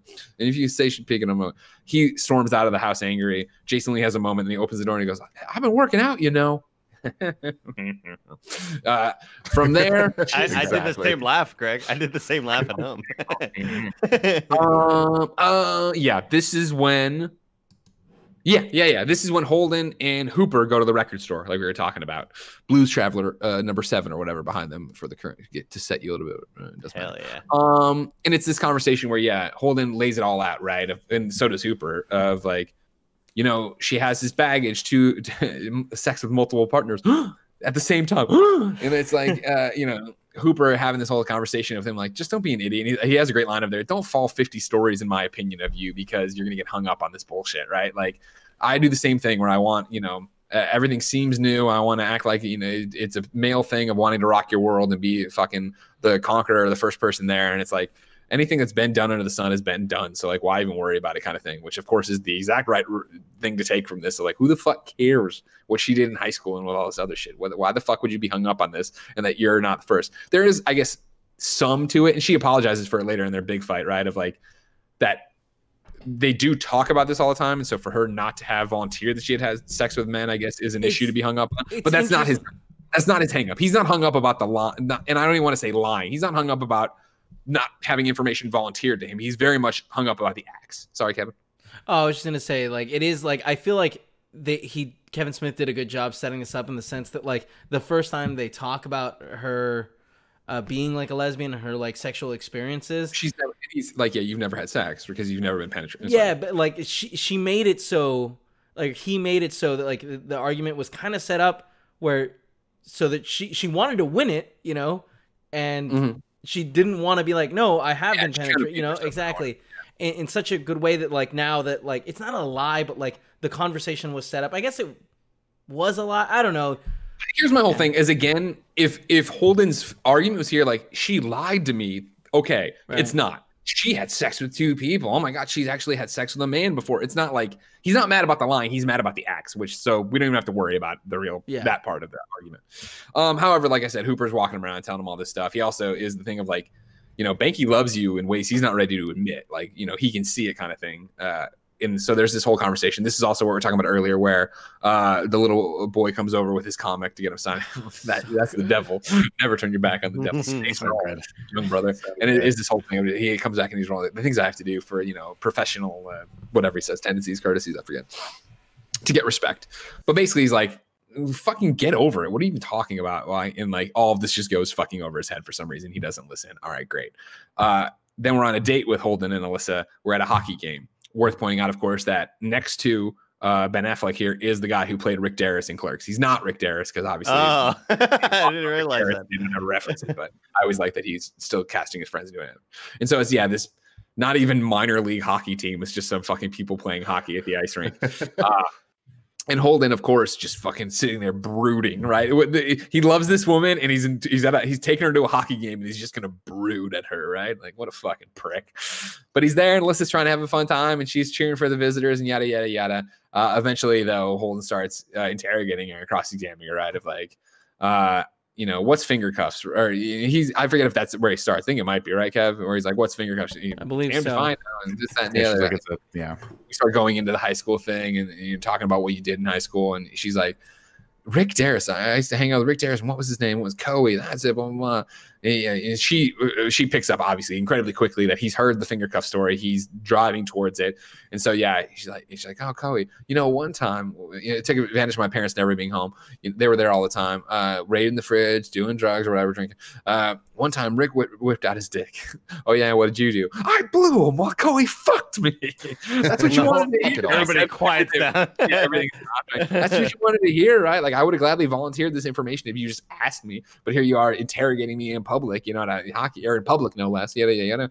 And like, she just storms the fuck out of the arena. And that's when the Rick Derris from Clerks, who was not Rick Derris in the movie, is just like, geez, man, even I knew what you were driving at. She walks out. Holden runs out. Hey, grabs her arm. And it's like, well, this isn't a good look, Holden. This is not how you handle the situation. And they get into a screaming match out there, right? Of just like her, like, anger that he brought this up, anger that he did this, but then also sympathetic of like, listen, I love you, right? And like, it doesn't matter. And Holden being like, it does matter to me. Like, I don't know how I feel about Batman. I'm Batman. Being a stone cold bitch out there like a moron, right? And so like, it's back and forth with, you know, Jory Loramps or Alyssa trying to be like, this doesn't matter, but like taking it seriously and understanding he has emotions tied to it or whatever. And Holden not wanting to fucking hear it at all or whatever. And then I forget what mean thing he says to storm him off, but he says something mean. Like, you know, I don't, you know, I love you. Don't you love me? I don't know. And he fucking walks away like a moron. She runs and cries on a car and pounds on the car for a bit. Then I forget if it's a montage or not. I don't think it is. It's just Holden crying with a bottle of vodka at the house. Banky wakes up from whatever, I guess, sleeping. He comes out and sits down on the couch, and Holden's just sitting there with the one tear rolling down his face. And he's like, girl trouble or girl problem or whatever. And he's like, yeah.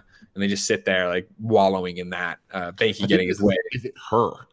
Her? Is that what it says? Yes. Yeah, which is like super douchey and weird. I thought it was girl or girl trouble. Oh, it doesn't matter. I thought it was girl trouble. Yeah.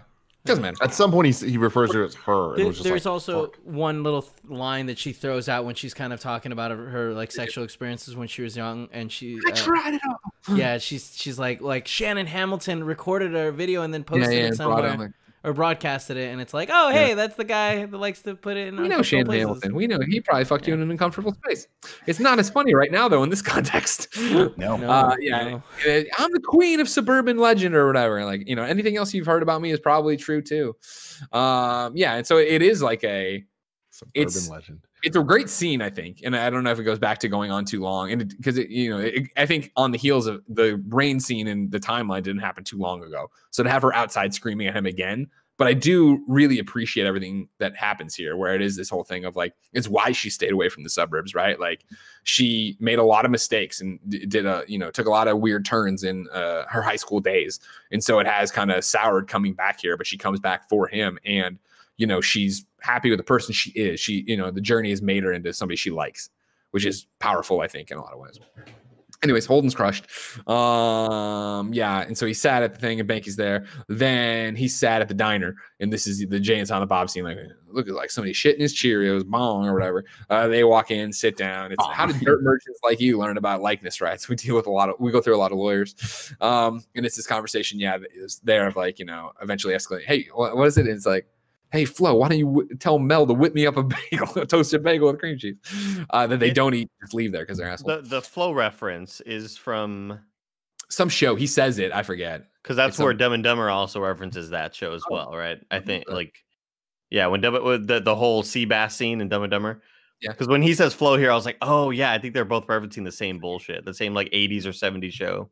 Yeah. Jay says it afterwards. Eventually, while they sit there and talk about the funny book and how the likeness right's going to keep, or is this going to keep coming? I don't know. Maybe there might be a cartoon and all this other shit. Jay, like you said, Jay would like to be over it anyway. He doesn't really care.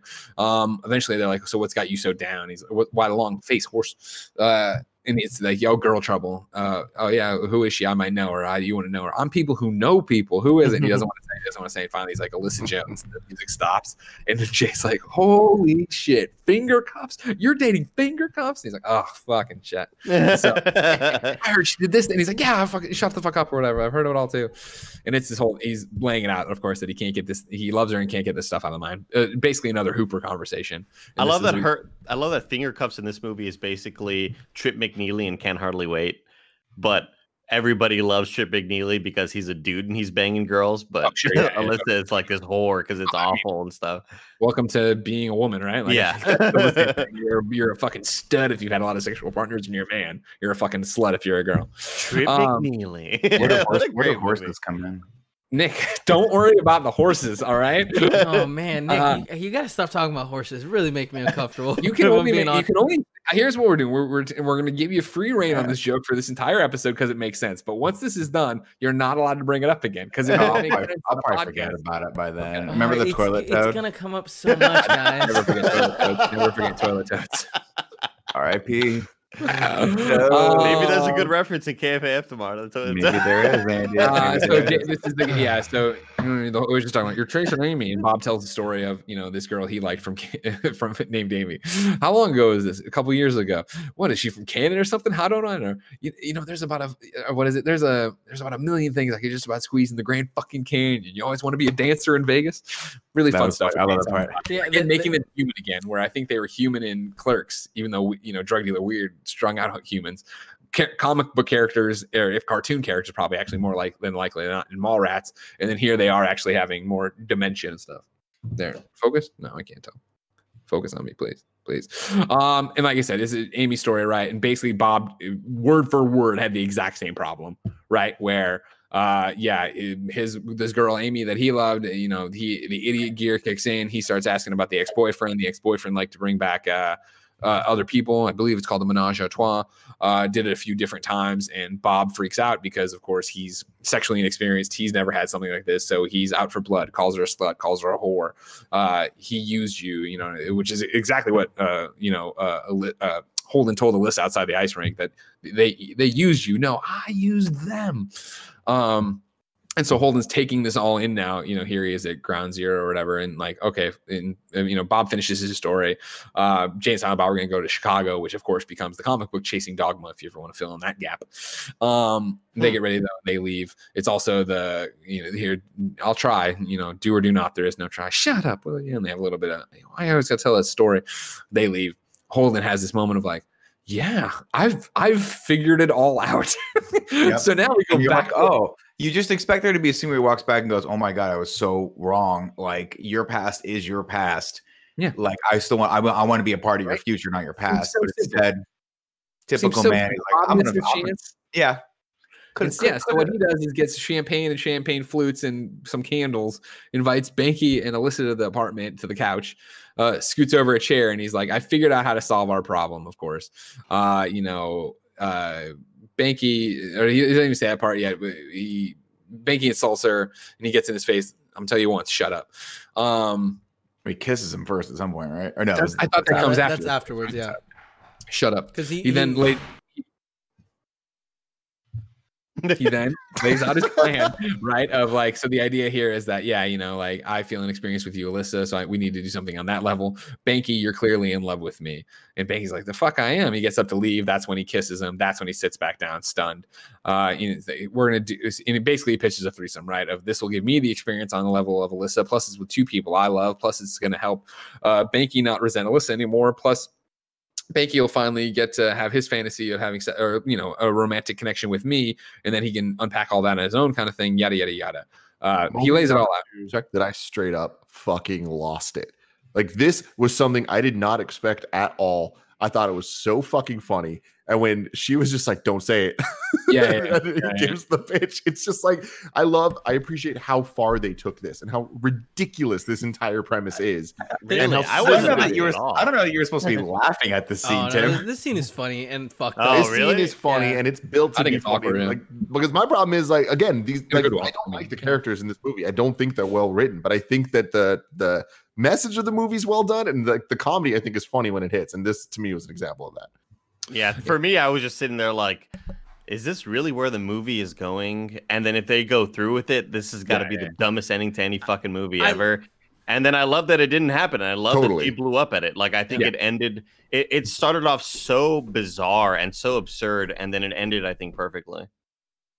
Yeah, and that's the thing about it, where I think you are, you know, your first viewing, especially now, if you've never seen it before, being like, oh my God, is this really what's going to happen? Like, is this really just like Holden's fantasy, right? That like he can be this weird stick in the mud, like I won't budge from my values, but then I do, and then everything's going to be fine, and it isn't, right? So he pitches it. Banky says, okay. Alyssa says no. Banky says, thank God, thank Christ. And then he apologizes whenever he looks at him. And then she lays it out of just like, listen, I've gone down roads like these before and it won't go the way you think. It's not going to work. You know, you're either going to, there's a million different outcomes. You could resent me. You could resent Banky and it ruins your friendship. I could suddenly see, and I highly doubt it, something in Banky, and then we, you know, have a connection and yada, yada, yada. Like, this just won't work the way it is, and I can't be a part of it, and we're over. And again, she says it all super calmly and super rationally and super adult, and stands up, and she's like, she hugs him while he's got a tear rolling on his face, and is like, I love you. I always will. Never forget that. And then she steps back and fucking smacks him so hard and just goes, but I'm not your fucking whore, and walks out. And it was like, yes, like such a great moment for her and for that movie, right? She leaves. Banky gets up silently, goes to his room, closes the door, and then we get a 1 year later. Right. Yeah, I didn't miss anything. We get a 1 year later where we're back at the Manhattan Comic Convention. Banky's there with a new hat and his new book. What is it? Baby Dave. Yeah. And again, it's the guy from the very beginning, Ethan Suppley. Is that what it is? Suppley. Yeah. He's doing the whole thing of like, oh man, this book's great. I love the dick jokes and this, that, and the other. And like, yeah, so, you know, whatever. It was a Blunt Man and Chronic. He puts down the final issue that is the death of Chronic. And Banky's like, I haven't seen this in a while. And he's like, yeah. Is it true there's going to be an animated series? Never happened. Oh, is that what happened with Holden and McNeil? He left the industry. I don't know what's going on. Then it's I really love Baby Dave or whatever, you know, dick jokes. While this is happening, Holden has made eye contact with Banky from across the way. And Banky's like, it's like the first time apparently they've seen each other in quite a while. Goofy as all shit. Yeah. Well, it goes Just on look too back long and forth. again. It's Oh, just it goes on okay, way too we're long. still here. We're still here. But Yeah, I yeah, love that. I think this is the moment, and I might be wrong, but it's around here. You just hear over the PA that a kid got stuck in the escalator. Yeah. I didn't notice that. Yeah. That's Yeah. great. Yeah. I think it might be the panning. It's great. But again, like it's the whole thing of like Holden holds up Banky's book and gives him a thumbs up, and he's like, thanks. And then Banky does one of these and like does the share a moment thing, and Holden crosses his fingers. And I don't know if it's just the color balance on my TV, but he does this, and I was like, what's wrong with his finger? And Jen goes, smoker finger, where his finger is like all discolored from him smoking cigarettes with it all the time. And so that was it. That's all it was. It was a bunch of unspoken. While I do think it's goofy as hell and it goes on too long, I love it. I do love it in the way it is these people who aren't in each other's lives anymore, but still have that connection and can just silently do that. It can silently have that conversation without actually having to go have a conversation. It's cool. It was cute. It was the whole, oh, good to see you. This is cool. Congratulations. All right, cool. She's over there if you want to try. All right, great. They still love each other, you know? Exactly. We jump over to Gwen, Alyssa's table. She's there with her new girlfriend, who is Kevin Smith's sister in real life, who is also the same woman who was that's why I manually masturbate caged animals for artificial insemination. I don't think they're the same character, but that's her same actress, Kevin Smith's sister. And she's like, I don't see what you call these people contemporaries. Like, I forget which one she calls that. Oh, what's the guy with the ears over there? And she's like, that's a Vulcan. I'm gonna go get a drink. All right, I'm gonna go get food or drink or whatever. She leaves. Alyssa reaches under a table and starts fiddling with her bag. Holden walks up, but we don't see his Holden. Tosses down a comic book. She looks at it. It's called. She glances at it and says, "This isn't mine." He's like, "No, it's mine." She looks up. It's Holden. They have this again unspoken, but like crushing weight conversation here again of like, how have you been, and this, that, and the other. And like the book is called Chasing Amy. She paged through, I finally had something personal to say again. She pages through it and sees it's their story ending on him. I'm sorry, Alyssa, wherever you are, kind of thing. She is welled up with tears. And like they're holding on this moment together of like what's going to happen next with them. And she's just like, he's like, well, I got to get out, you got a line, I'll get out of your way. And she's like, yeah, it's gotten pretty rough here. And then references a conversation that I didn't even bring up in this recap when Banky has always been crazy hard ass in school when he called, he drove a nun to call him a cunt rag. And so here she's like, yeah, you can get pretty rough out there. I just saw a nun call a 9-year-old boy or whatever a cunt rag. And it's like, oh, cool. Call back to like their first conversation. And Holden walks away and her partner returns and sits down. I was like, who's that? And she's like, just some guy I used to know after stumbling. He walks the door, looks back at her, smiles or whatever, and then walks out. And it's back to real life for Alyssa. And she's like, she pulls herself together and is like, all right, next. And somebody brings over the book and she starts signing it. And then we pan back as some like knockoff Borgs walk by. We're lost back in the comic convention. And that is Chasing Amy. Little, yeah. 7 syllables. Fine. Haiku In the middle. You need 5 for the last line. If you're not poetic, no need to fret it. Haikus don't need to rhyme. Haiku in review. Haiku in review. Everybody. You can go to patreon.com/kindoffunny to write your review in haiku form, just like Ricky McFly did. Fuck yeah. You can love a friend. It can be non-romantic. That goatee is sick. It's not sick. It's not like, sick. It is not a sick goatee. It looks sick, like it's diseased. It's crazy how popular they were at one time, Oh yeah, dude. Nick, did you ever hold it? Yep, there it is. Oh yeah, of course I did. I bet. Of course I did. Second I can grow facial hair, I was like, because I gotta have it. Goatee time, baby. Daniel Edmonds says, Silent Bob is right. Foolish pride leads to regret. The one got away. And then Bumbleboy Wonder says, what's a Nubian? Now that is a shared moment. And kiss my grits. Nooch. Nooch. You'll have to see it. Now, Ragu Bagu, baby. Bagu. What's up, everybody? Welcome to Rad Guys Talk Bad Guys, the podcast within a podcast. I'm one of your hosts, Greg Miller, alongside the Hispanic heartthrob, Andy Cortez. What's going on, Greg? Not much, man. How are you? I'm doing great, dude. Doing great. How's that Kashi Go Lean going down? You know what I'm talking about? I stopped eating it. I don't know what Kevin's eating, though. It looks interesting. Over there, the glue, Kevin Coelho eating a brown paper bag of chips. They're from Chipotle. Forbes 30 under 30, Tim Gettys. It's me. Producer/producer, Nick Scarpino. No. Oh, God damn it. We rank all of the old View Askew bad guys in here in one comprehensive list. So far, the list is number 1, Shannon / Michael Rooker from Mallrats. Number 2, Dante, his own worst enemy. Boys, who is the enemy, the bad guy in here's Chasing Amy? The Banky 90s? and Holden? It's definitely Holden. Male insecurity. Yeah, I would say it's either male insecurity or Holden. Like, I think he's his own worst worst bad enemy. Definitely. Again, I hate to keep saying that, but he's just true. he gets in his own way. Yeah, these are broken characters. That's what makes them interesting movies. Yep. So where do we want to rank Holden in his male insecurity?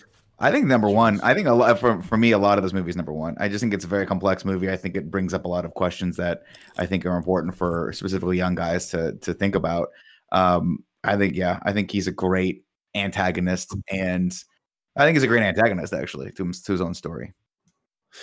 I agree. Yeah, I agree that I think it's him and his male insecurity. I think it's number one because I think it does honestly the most damage. Like, you can look at Shannon Hamilton and Michael Rooker and there, but like in the end, the good guy wins. Yeah, the good guy wins, and it's a happy ending. Whereas Holden fucks it up, right? And he fucks up his relationship and on arguably the course of his life based on if they would have been happy forever. And I'm obviously extrapolating there. No future spoilers. I agree as well.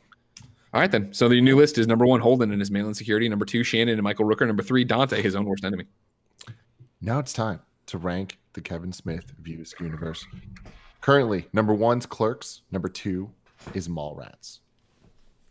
I don't think there's any question that this is number 1. I think that this is number 1 by such a large deficiency. I agree. I had this as number 1 as well. I think it's front to back the most well-rounded movie that I've watched so far in this Kevin Smith universe, with actors and characters that I actually kind of care for. I'm not so much on the side of all these characters are super unlikable and irredeemable. I think that I really appreciate the growth that we saw from them in this movie. And I just think it's the best well-rounded movie that he's made so far. I agree with a lot of what Andy's saying, except for the growth part, because I don't feel like there's any growth, but I feel like that actually makes the movie stronger in the sense that not any growth, but the main dude, what's his name? Holden, like he doesn't show the growth, and because of that, he doesn't get what he's trying to get, which is to be with Alyssa. But doesn't he show the growth? Like, I would argue at the end, both him and Banky have grown. Like, that's the comic is the thing. Like, I have the page pulled up and I guess. Sorry, you're right. Where they jump forward in a year and we see that. But I guess I'm talking about in that moment, like he fucks up so royally that it breaks everything. Both his relationship with his friend. I was gonna say that's how real growth happens, is that you fuck something up and then you remember that forever, and then you choose to be a better person because of it. And I think that's why this is so important. It's interesting that we get to see him a year later, and you can tell he doesn't go there to get her back. He goes there to apologize, truly apologize, not that bullshit he was doing before, but to apologize and tell her, hey, I've grown and I've moved on and you've moved on, and that's great. There's no at no point do you think he's walking back in there and being like, let me tear you away from this girl that you're dating right now. He's not, and he's not trying to start another relationship up with Banky. He just wanted to let them know, this, I upon reflecting on it for a year, this is where I'm at, and this is the art that I've made because of it. Yeah, I don't think I've ever seen a movie that I've enjoyed the themes and messages of so much and the characters so little. But I feel like that is just evidence of how powerful the message is and how well done. I think that it all kind of comes together in the end. Yeah. Number 1. I think it's number 1. Number 1. Yeah, I do too. I think it's as we said, most complete, best acted. I think there's, again, it's something personal to say. Not that Clerks wasn't personal, but Clerks was personal. Like, I'm just a shitless layabout and I need to figure that out kind of thing. Whereas this, I think, has way more to it in terms of, we're talking about growth and self-realization. And I think it did, in a lot of ways, as a young teen, right, guide my thoughts on, LGBTQ, on how do you hold somebody's past? Why is it my business what the fuck somebody else's past is? Shit like that, right? There's a lot of great messages in this. So currently the rankings are: number 1, Chasing Amy; number 2, Clerks; number 3, Mallrats. Next week, this Friday, actually, we're going to be doing Bumblebee for Transformers in Review. And then next Tuesday, we're coming back with Dogma. Remember, you can find Dogma on YouTube. Just search for Dogma and it'll be there. It's in HD. It's the whole movie. It's free for everyone to watch. So that'll be a fun thing. Yeah. Until next week. Snoochie Boochie. Is that what they say? It's fucking baby talk.